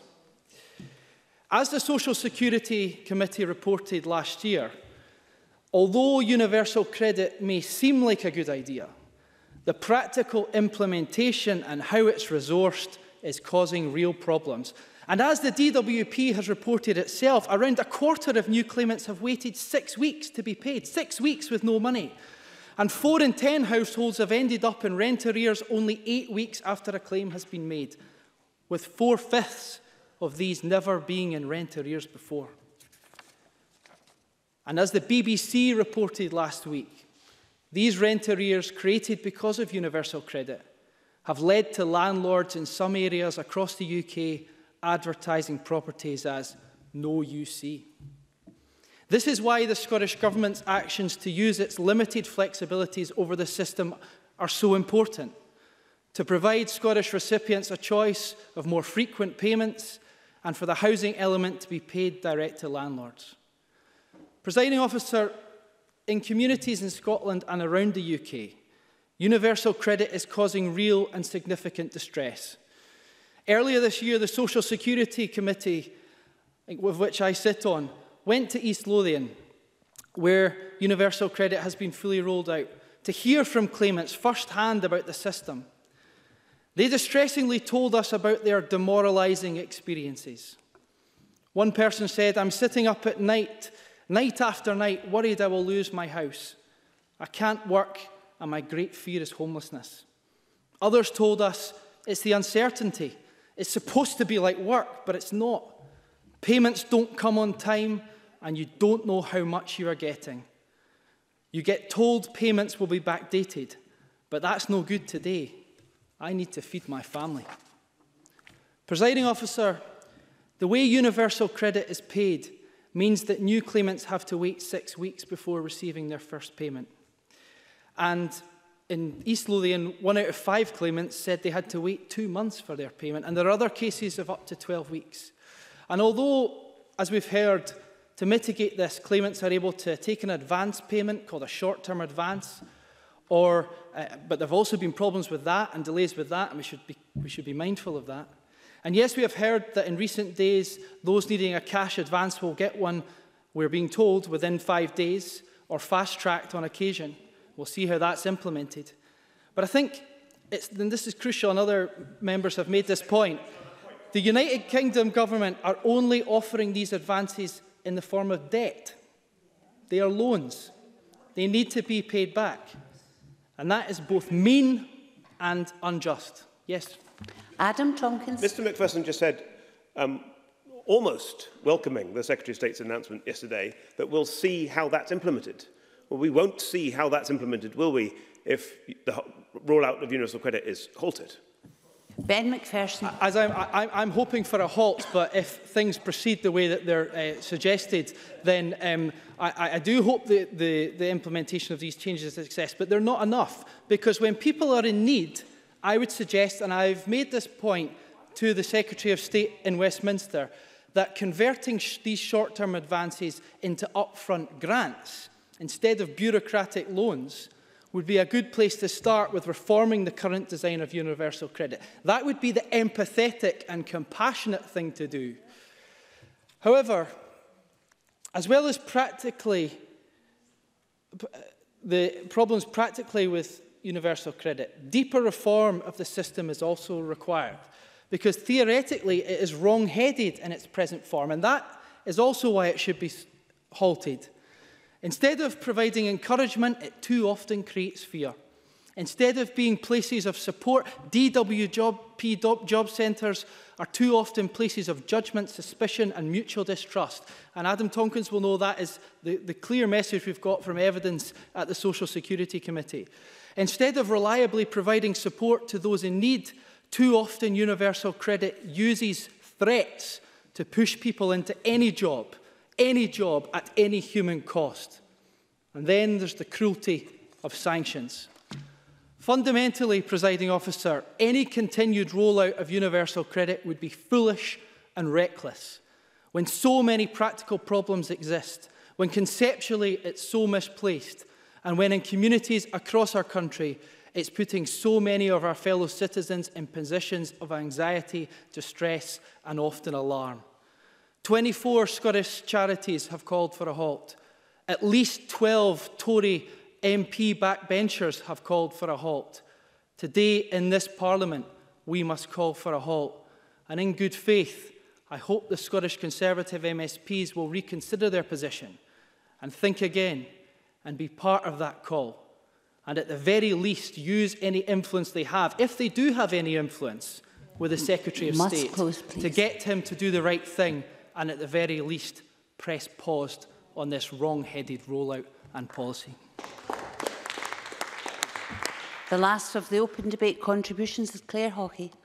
Thank you, Presiding Officer. As pointed out by other speakers in this debate, one of the glaring flaws of the universal credit rollout process is the length of time it will take for claimants to receive their first payment, anywhere from 6 to 12 weeks in some instances, with Shelter Scotland advising that 9 weeks is not uncommon. This exposes claimants to serious financial jeopardy. Yesterday, the UK Secretary of State for Work and Pensions, in response to increasing pressure, not least from within his own party, announced to the Tory party conference that whilst he understood the concerns, he would be pressing ahead with the accelerated full-service rollout of universal credit. However, he will update advice to the DWP to ensure that claimants who require it could get advances to be paid back over several months, as we've already heard.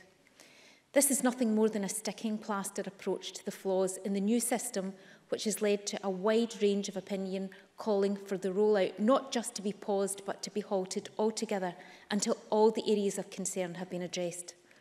On the face of it, the idea of simplifying a benefit system to a single payment may have seemed at one point in the past a reasonable idea. Integrating several benefits into one payment would remove complexity from the application and payment processes, they said. Of course, such a major change in the UK benefit system was going to involve significant IT development and a level of complexity in that new system that was not recognised by the government from the outset. The reality is that the design and implementation of the universal credit system has been fraught with issues every step of the way. And that is mainly because an important factor appears to be missing from the scope of the project: the lived experience of those who this significant change was about to impact, the vulnerable and the in-work poor. More emphasis was placed on making the technology work for the department than for the customer. Criticism for the National Audit Office and the Westminster Public Accounts Committee led to a relaunch of the project 4 years ago. However, 7 years ago, from the original IT project launch, problems persist, and criticism is mounting on the back of the damning evidence from the pilots and the partial rollouts in a number of small local authorities, as we've heard today. Apart from the disturbing length of time claimants are expected to wait for their first payment, the housing benefit element in the UK government scheme is no longer paid directly to landlords. Claimants are expected to get the housing benefit to landlords themselves, and for a significant proportion of claimants this can be challenging, and as a result they may have fallen into rent arrears and a spiral of debt. Figures supplied by the DWP themselves have shown that many of those universal credit claimants who have fallen into arrears with rent have said it was the first time that they've fallen behind with payments in their current accommodation. Some of those affected may be lucky enough to have the support of friends and family, but the same DWP figures found that around 1 in 10 claimants turned to payday or doorstep lenders. Aside from the human impact of this, there's a financial risk to councils, as we have heard from other speakers, where a high percentage of tenants who are on universal credit are in arrears. Data from COSLA suggests that the level of rent arrears for tenants in the new system is at least 2.5 times that of those in receipt of housing benefit. Some local authorities have put millions aside to deal with the impending impact of this rollout. And indeed, my own local authority, South Lanarkshire Council, as we've heard from Christina McKelvey, has had to put money aside to deal with this. In authorities where universal credit has already been rolled out, there's a significant increase in applications for Scottish Welfare Fund, crisis grants and community care grants. And this project is not just about simplifying the benefit systems. We should also not lose sight of the fact that this so-called flagship universal credit policy was introduced as part of the Tory austerity project to cut £12 billion from the welfare bill. Many new universal credit claimants will receive significantly less than they would have done under the tax credit scheme. Shamefully continuing UK government welfare reforms have left more and more families throughout Scotland and the rest of the UK in crisis situations. It should not be for the Scottish Government to continually plug the gaps left by the UK Government's welfare reforms, or to paper over the cracks of this Tory Government's mistakes and incompetence in this universal credit debacle. Nonetheless, the Scottish Government has invested over £350 million supporting low-income families against the worst of the UK welfare reforms, including mitigating the bedroom tax and helping over 250,000 individual households through the Scottish Welfare Fund. This government is also committed to restoring housing benefit for 18 to 21-year-olds, sometimes forgotten when we're debating housing and benefits. And they're extending the Scottish Welfare Fund in the interim to help those in that age group who are currently excluded from financial support to receive assistance with their housing costs. The Scottish Government will also use what flexibilities they have negotiated with the UK Government over the system to provide Scottish recipients with more frequent payments and for the housing element to be paid directly to all landlords.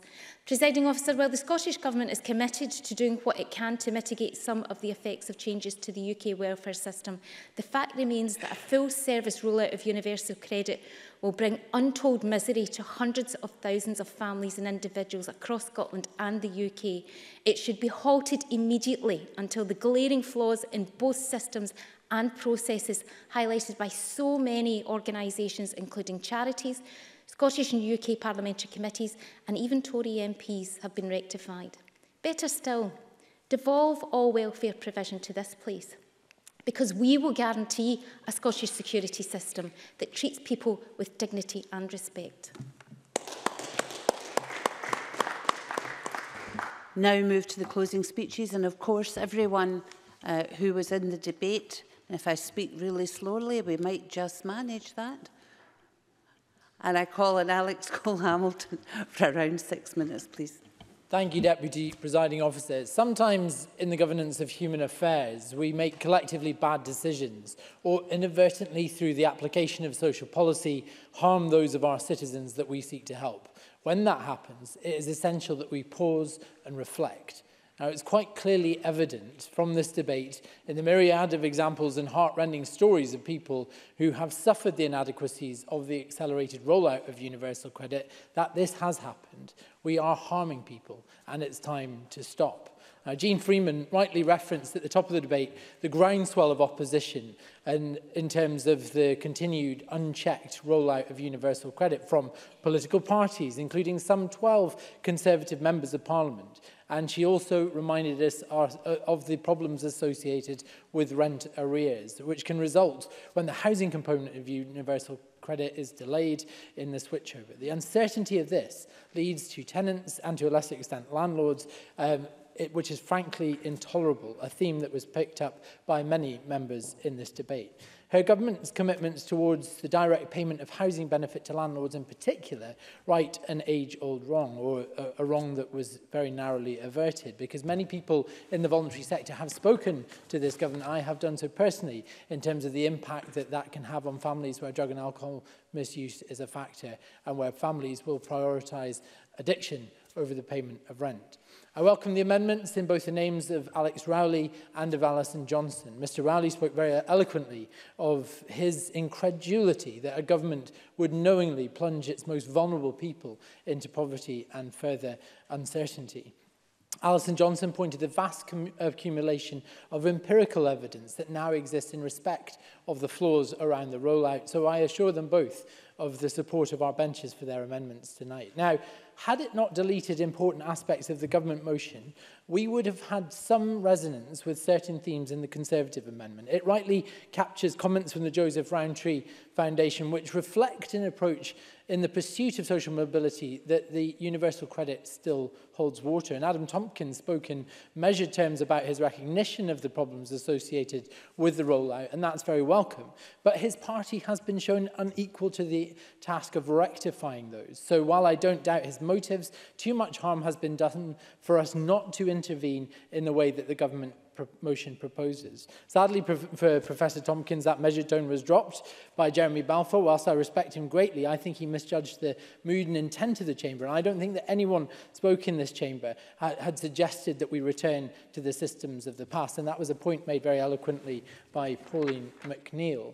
That tone was recovered for the Tory benches by Donald Cameron, who gave a considered speech in which he accepted flaws but sought to talk up the positives of the universal credit. Those positives, however, Donald, are eclipsed by the flaws. The flaws in the process identified by all sides of this chamber have an undeniable human cost, which now casts a terrible shadow over the improvements that it first promised. And that's been measured out for us by Ian Gray in pounds and pence. I will. Stuart McMillan. I thank Mr Hamilton for taking the brief intervention. Just certainly on the issue of flaws, will he agree with me that one of the points that actually exacerbates the problem with this universal credit is when the rollout actually takes place in November and December over the festive period, which actually makes it worse for the folk, notwithstanding the 6 weeks plus any additional time after that? Alex Cole-Hamilton. I think Mr McMillan makes a very important point about the very clunky nature in which this process has been undertaken and without any thought for the sort of wraparound issues of seasonal involvement.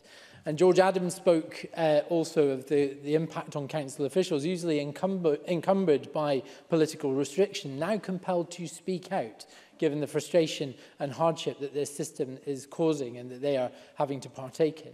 Tensions in this debate have understandably run high, but I would be very grateful for clarification from the Minister if she could confirm her government's support for the basic principles of universal credit, as contributions from some of her backbenchers would perhaps suggest otherwise, and if our parties are to work together in addressing its impact and in tailoring the aspects of the system over which we have control, then we do need clarity here.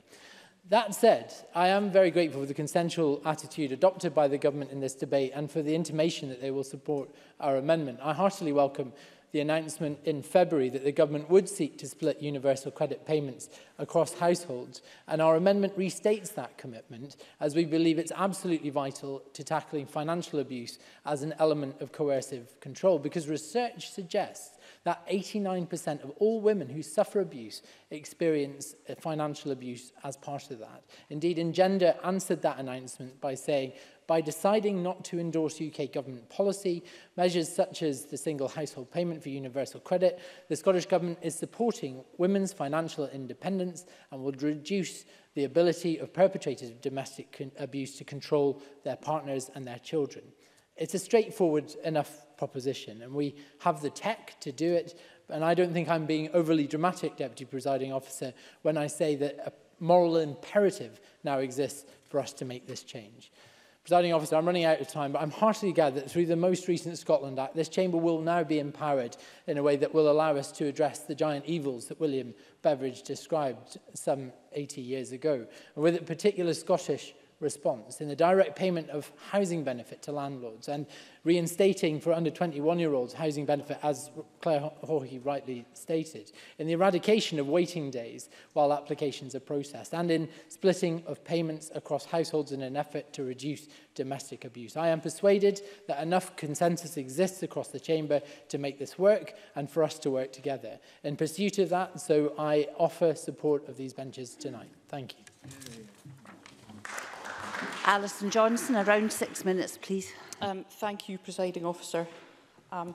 As I said in opening, we will be supporting the government motion this evening, and I'll be pleased to support the amendments in the name of Alex Rowley and in the name of Alex Cole-Hamilton. I appreciate that Adam Tompkins, in his amendment, recognises serious criticisms of the way that initial payments are delayed and the impact of these delays on vulnerable people. However, I don't welcome, as he does, the announcement by the Secretary of State that claimants wanting advance payments will get them within 5 days, because he seems, as do many of his party, to believe that advance payments are the answer. Advance payments are not the answer. We have to halt the rollout of universal credit. Now, the Conservative amendment and several Conservative speakers have drawn attention to that availability. And it may be welcome, it's better than nothing, but surely it's essentially an admission that the system isn't working. And Ruth Maguire pointed out that the Conservatives' own MP, Heidi Allen, who sits on the House of Commons DWP Selection Committee, argued yesterday that, and I'm quoting, "Getting some money to people is of course welcome, but if we're essentially celebrating the fact that advance payments are increasing and will increase, that means the fundamental design of the system, which is a minimum 6 weeks to wait, doesn't work." And several people have referred to the sentence, "It feels like an elastoplast being stuck on." It very much does. Professor Tompkins is very fond of quoting the Joseph Rowntree Foundation, as he does on many occasions, and his amendment today references their work. That same report, however, cautions against using benefit advances, saying, "The widespread use of benefit advances isn't the solution to this problem, as they result in an accumulation of debt.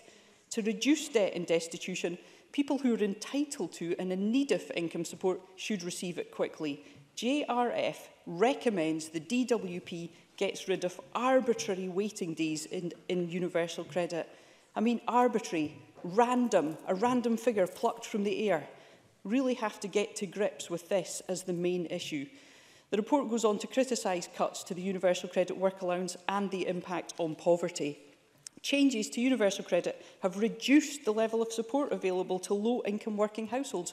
So how on earth are those households going to pay back this debt? Reductions in the universal credit work allowance alone are responsible for a quarter of the projected increase in poverty among children in working households by 2020. Donald Cameron insists that claimants are paid in full, but many of these claimants, the majority of these claimants, will be paid less than previously. That's a point that I can't emphasise enough. And the Joseph Rowntree Foundation report also goes on to say, high-quality evidence shows more money directly improves child development and health outcomes, yet support for families with children is being reduced. Perhaps in closing, the Conservative who is closing can explain the grounds on which they think universal credit will reduce poverty, because all the evidence is squarely pointing in the other direction. If you go onto the Money Advice website and look at the way that people can claim, they have an example using a chap called Ben. Ben loses his job and he makes a claim for universal credit on the 15th of July. If he is lucky, Ben gets some money on the 29th of August. This is simply untenable, and it really has to change. Those who are terminally ill or even more vulnerable have to wait for up to 5 weeks. It isn't good enough. We've heard from others about the impact of the Trussell Trust, who are warning that more and more people are referring to food banks. And look at the connection between universal credit and increased food bank use. I would suggest that it's clear to see. And, you know, we're hearing that some of this is anecdotal. Well, I was having a look today at the Common Select Committee web forum on universal credit rollout. If anyone who's experiencing the rollout would like to contribute, it's open until the 13th of October, and some of the contributions. Initial application, not easy because I didn't have access to a computer. Late, wrong or both, referring to payments received, leading to eviction, complicated forms, lived off food banks and £38 a week child benefit. I couldn't get through to the helpline. I was put on hold for so long, my phone batteries ran out. I got my rent element with my universal credit, however it's paid in arrears, and I got constant letters from my landlord threatening me with eviction, leading to health issues and stress. We really have to halt the rollout of this system. Thursday's Courier last week, universal credit rent arrears threat to Angus Council housing programme. The authority's strategic director, Alan McEwen, has said, "We build houses that people are proud to call home, but the introduction of universal credit could be one of the biggest threats to social housing budgets.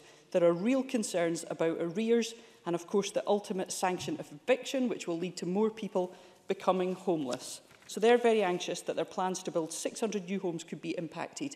The architect of universal credit, Ian Duncan-Smith, has criticised the cuts to the value.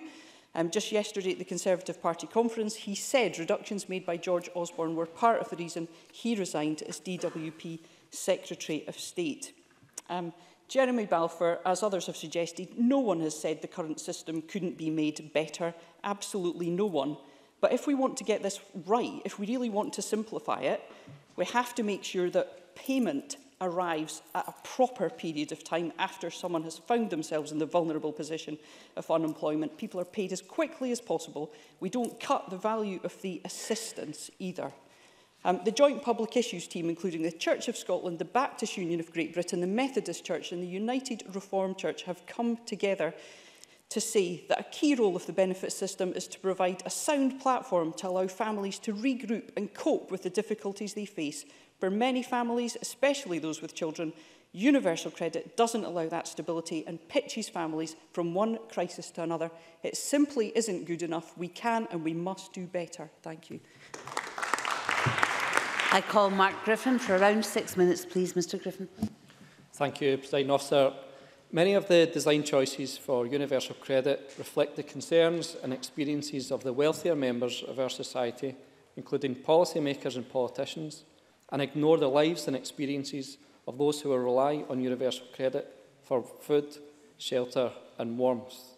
That's the quote Pauline McNeill referred to in her speech from an excellent joint briefing from the Church of Scotland, the Baptist Union of Great Britain, the Methodist Church and the United Reformed Church. And I think it sums up precisely what I think is at the root of the problems behind universal credit. Policy designed with lofty ambitions, but with no basis in or knowledge of the real-life experience of people living on social security, surviving week to week. When we talk about people living, or to be more accurate, surviving on social security, we often talk about people who are sometimes choosing between heating and eating, people who are one unexpected bill or a washing machine or boiler breakdown away from not being able to provide for their family. So how anyone can expect those families living in those circumstances to have saved 6 weeks' income is absolutely beyond me. And Christina McKelvey mentioned the statistics that Citizens Advice Scotland have published. A reported 15% increase in rent arrears issues compared with a national decrease of 2%. An 87% increase in crisis grant issues compared to a national increase of 9%. 2 of 5 bureau and impacted areas have seen a 70% and 40% increase and advice about access to food banks compared to a national increase of just 3%, and people experiencing a significant impact on their finances and well-being as a result of that 6-week wait for payment.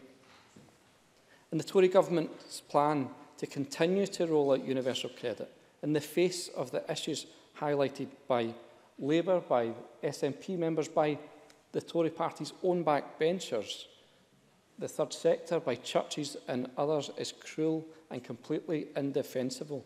A 6-week waiting time is making it impossible for some households to pay rent and feed themselves. Those who don't have the access or those who don't have the skills or facilities to access the internet could be excluded from fully engaging with the benefit system, and administration errors are preventing claimants from accessing some or all of the income they are entitled to. A scheme which was supposed to be designed to simplify the benefit system has instead created barriers and complications for claimants, and the need to support individuals out with the universal credit system, for example, through crisis payments. As Alison Johnson said as well, and said in their amendment, there was an assurance given originally that no one will experience a reduction in the benefit they receive as a result of the introduction of universal credit. But now the Independent Office for Budget Responsibility has said that universal credit is less generous on average than the tax credits and benefit system that it replaces. And I would have to say that I agree with some of what Adam Tompkins has said and some of what he has in his amendment. The core purpose of universal credit, that work always pays, would be taken more seriously, though, if in-work benefits weren't being cut. And as Ian Gray mentioned, research we've done has shown that single parents with children are going to be worst hit by universal credit, receiving up to £3,100 a year less than they received with tax credits. A massive hit on any family budget, and another example of Tory attempts to balance the books on the poorest. It's shameful that in Scotland there are currently 420,000 working-age adults in in-work poverty and 180,000 children. Universal credit is only going to make that worse, and it must be halted and redesigned. The brutal Tory welfare reform isn't limited to universal credit. The UK government has callously ignored the fact that limiting child tax credits to the first 2 children in a family will push another 200,000 children into poverty across the UK. We've heard specifically around the issue of that 6-week waiting time that reflects people's experience of going into work, that some people take a loan to perhaps pay for their travel costs or their family expenses while they go to work. But the fact is, when they go to work, they do so in the knowledge of the wage that they will receive. They do so in the knowledge that that wage is at a much higher level than the paltry benefits that they would receive on universal credits. Those benefits that have been frozen, that support package gradually eroded year on year by that freeze and increase on cost of living. Presiding Officer, senior and backbench Tory MPs have also expressed concerns about universal credits, and 12 MPs have now signed a letter to David Gauck demanding a pause in the rollout. I hope, in the face of overwhelming evidence and cross-party calls for a halt to the rollout of universal credit, that this Tory government listens. Thank you. I call Maurice Golden. 6 minutes, please, Mr. Golden. Thank you, Presiding Officer. We must make sure that we recognise and appreciate a significant point that has come from today's debate, namely that we are all in agreement over the underlying aim of universal credit, to get people off benefits, into work and out of poverty. However, it is clear that the strength of feeling on this issue is not felt throughout the chamber, with only one Green member, one Liberal Democrat member and a mere 4 Labour MPs in attendance. Perhaps they're protesting in Manchester at this moment in time. Or perhaps they agree with Labour MP Stephen Timms, who, when Shadow Minister for the Employment, said that universal credit is a reform which, even though it is running 4 years late, we still want to succeed. But the substantive point, Mark Griffin. Mark Griffin. Perhaps there are members not in the chamber today because they're back in the offices dealing with constituents' complaints and dealing with the fallout from the brutal reforms from the Tory party on welfare. Maurice Golden. I'm sure that the Labour benches, who are indeed, for the few, not the many, are unlikely to be in their constituency offices at this time. I think they should be serving their constituents, if they really care about this issue, here in the chamber. But the substantive point is that universal credit is a simpler system that encourages work and supports aspiration. Claimants are more likely to be in work, more likely to have more work available to them, and on average earn more than those claiming job seekers' allowance. Universal credit is part of a welfare state that gives people the help that they need but does not trap them in dependency. Equally, though, Marie Todd. Marie Todd. Does the member really believe that terminally ill people are better off working? Maurice Golden. I think that the member does herself a disservice by bringing that up. What is clear is that universal credit is delivering, that more people are earning more through universal credit than through job seekers' allowance. Universal credit claimants are on average earning more. That means they're being moved out of poverty, and that is ultimately delivering for the people of Scotland as well as for the people of the United Kingdom. But equally, though, we must also recognise that there have been issues with the implementation of universal credit, and that point has been made across the chamber.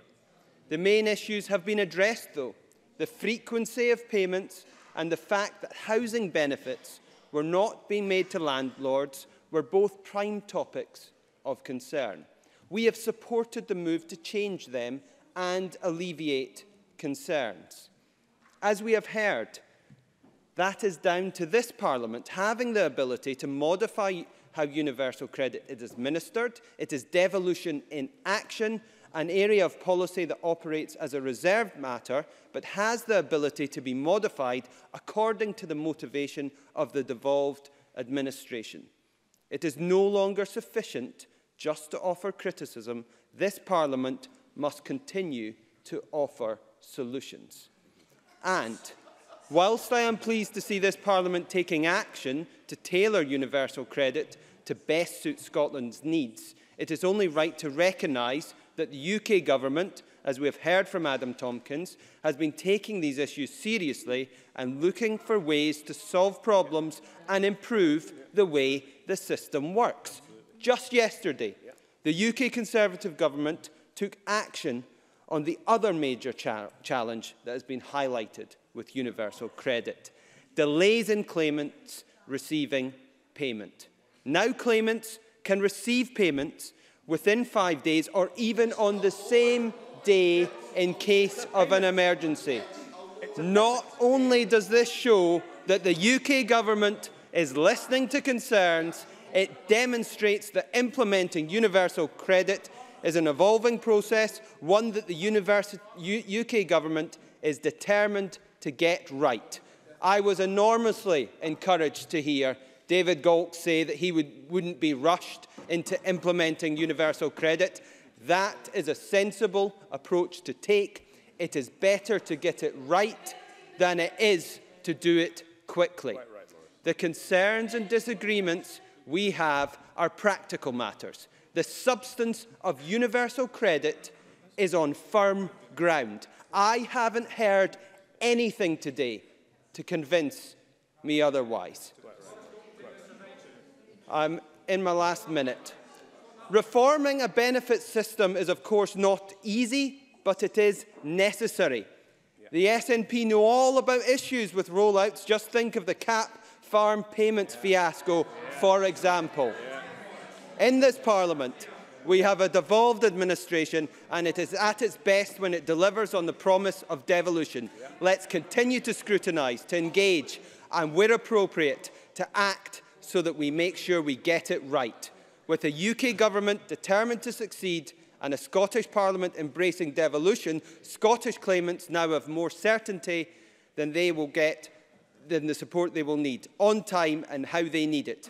I urge this chamber to support them in the name of Adam Tompkins. And I call on the Minister, Jeane Freeman, to wind up. Minister, you have until 6 o'clock. Thank you, Presiding Officer. Can I start by thanking members across the chamber for their contributions to this debate. We have heard from the benches behind me and to my right real evidence, facts from members' own constituents, as well as powerful testimony from, in particular, Marie Todd and Ian Gray. And we know of many organisations across Scotland referenced in this debate who have given us their strong views and their evidence, facts again, on the direct, harmful and personal impact of universal credit. Increased rent arrears, increased debt, use of food banks, crisis loans. The DWP admitting that 1 in 4 of new universal credit claimants wait longer than 6 weeks. Half of new claimants needing a DWP loan. Nearly 1/3 borrowing from family or friends, and at least 1 in 10 turning to payday or doorstep lenders. Social Security, Presiding Officer, in this government's view, should be there to help and support when we need it, and any one of us could need it. It should never, ever penalise or worsen an already difficult situation. But the current UK welfare system does precisely that, through system failure and political choice.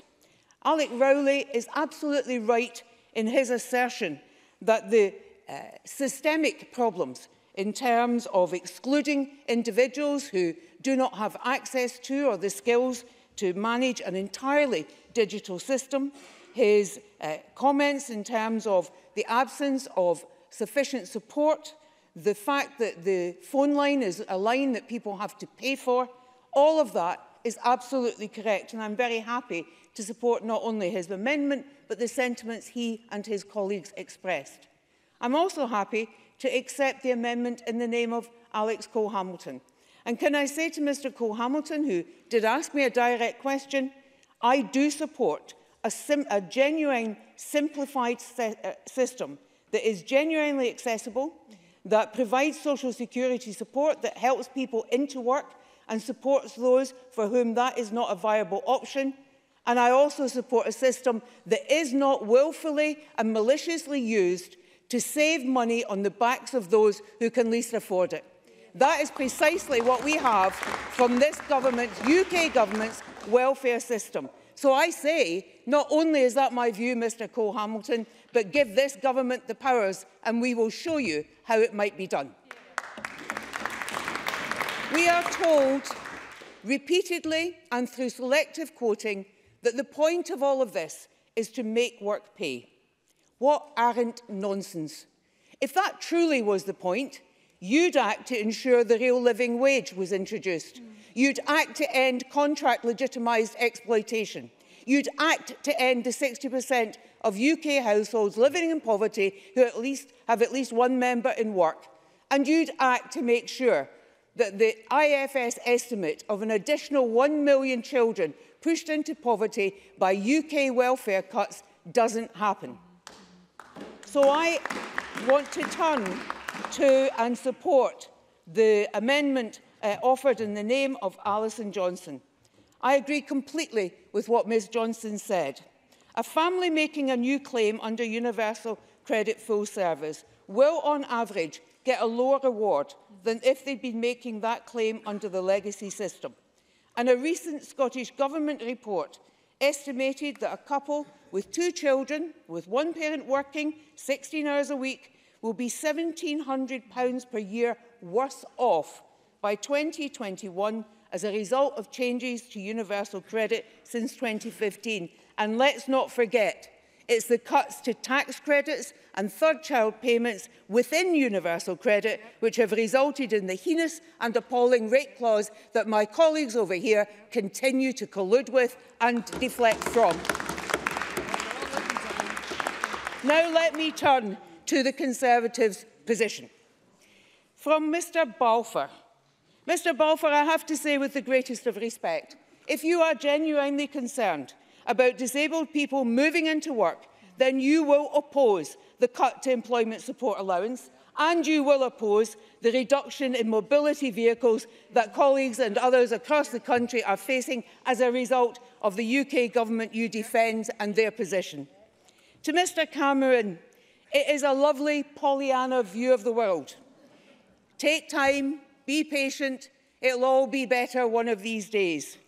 Your UK government has known since 2013 and again in 2014 of the systemic and policy flaws in universal credit, and yet you persisted in rolling it out and you continue to persist.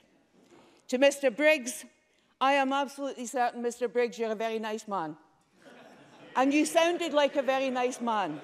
Unfortunately, you completely failed to address the central point of my resolution in terms of this government, of the amendments from my colleagues on this side of our chamber, that there are systemic and fundamental flaws in the rollout of universal credit, which the UK government, which you insist on defending, refuses to address. Ms Freeman, now let me turn. Just stop for a second. I appreciate you winding up and addressing members. Would you try not to refer to them as you, just refer to them as members, use their titles. You Certainly, is Presiding too personal. Officer. Thank you. Let me turn to Mr Tompkins.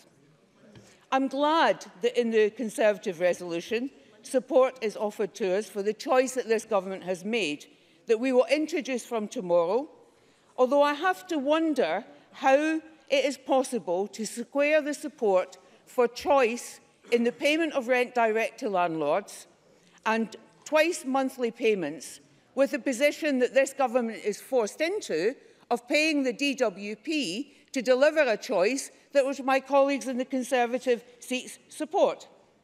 I'm sure too that welcome is given for the clarification that both Ms McKelvey and Ms Johnson have provided on the full Joseph Rowntree position on this matter, and I look forward to hearing that quoted at length in the future.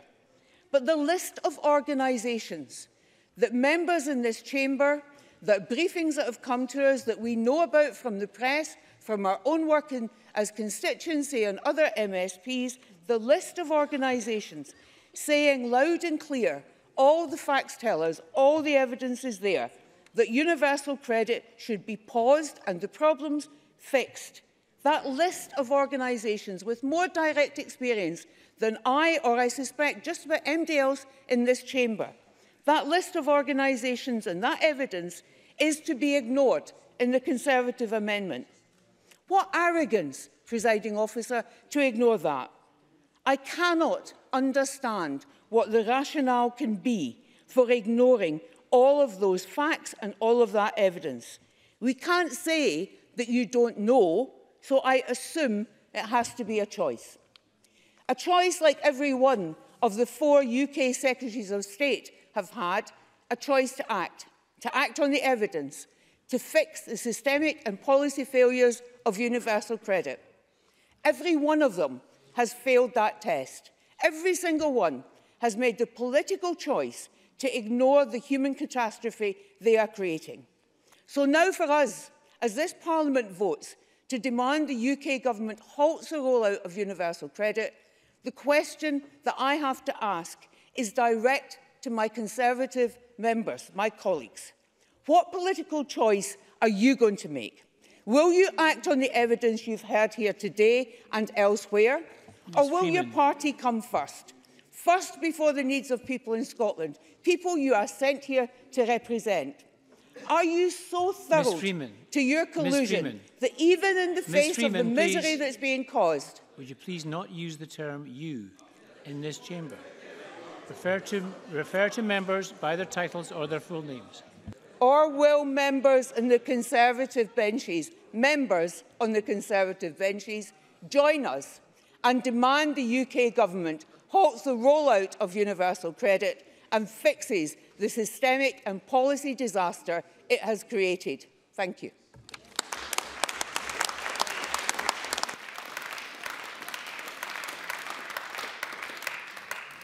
That concludes our debate on the rollout of universal credit, and we'll move straight to decision time.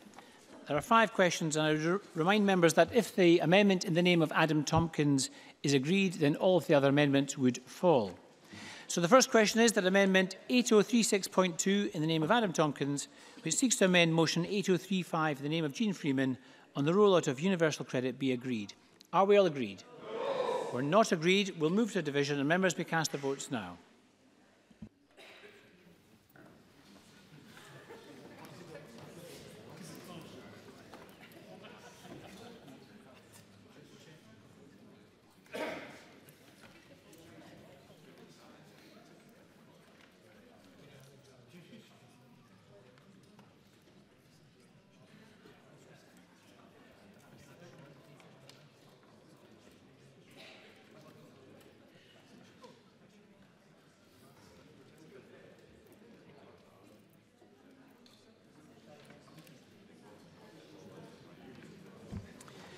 Thank you. The result of the vote on amendment number 8035.2 in the name of Adam Tompkins is yes 23, no 75. There were no abstentions. The amendment is therefore not agreed. The next question is that amendment 8035.4 in the name of Alec Rowley, which seeks to amend the motion in the name of the Minister. Are we all agreed? Yes. We're not agreed. We'll move to a vote, and members may cast those votes now.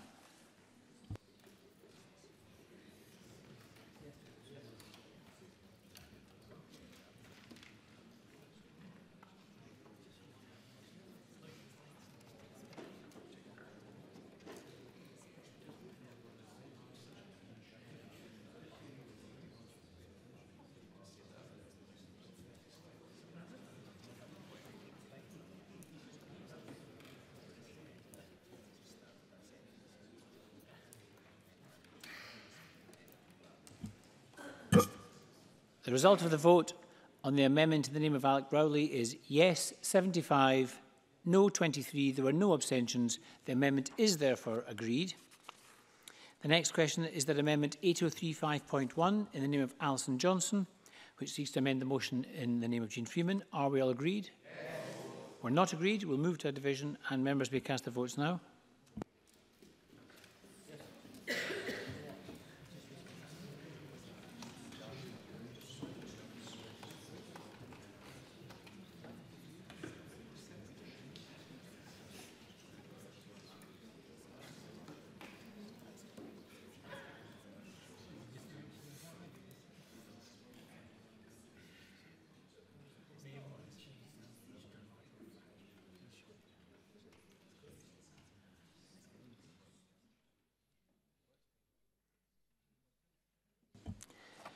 The result of the vote on amendment number 8035.1 in the name of Alison Johnston is yes 75, no 23. There were no abstentions. The amendment is therefore agreed. And the next question is on amendment 8035.3 in the name of Alec Hamilton, which seeks to amend the motion in the name of Jeane Freeman. Are we all agreed? Yes. We're not agreed. We'll move to a vote, and members may cast those votes now.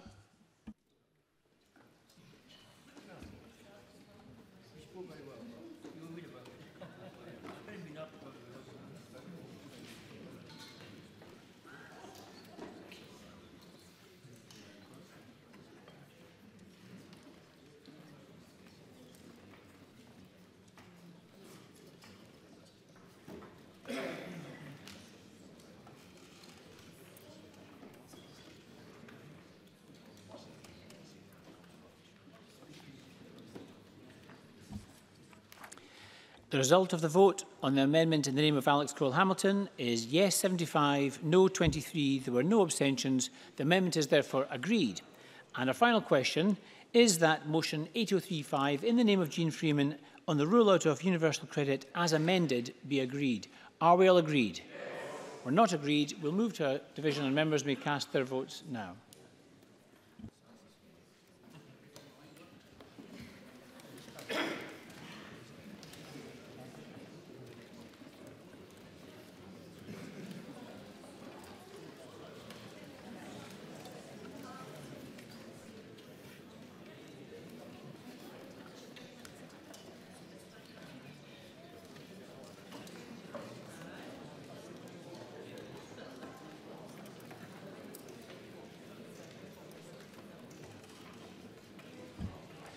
The result of the vote on motion 8035 in the name of Jeane Freeman as amended is yes 75, no 23. There were no abstentions. The motion as amended is therefore agreed. And that concludes decision time. We'll now move to members' business in the name of Marie Todd on the Garavalt initiative. We'll just take a few moments for members to change seats.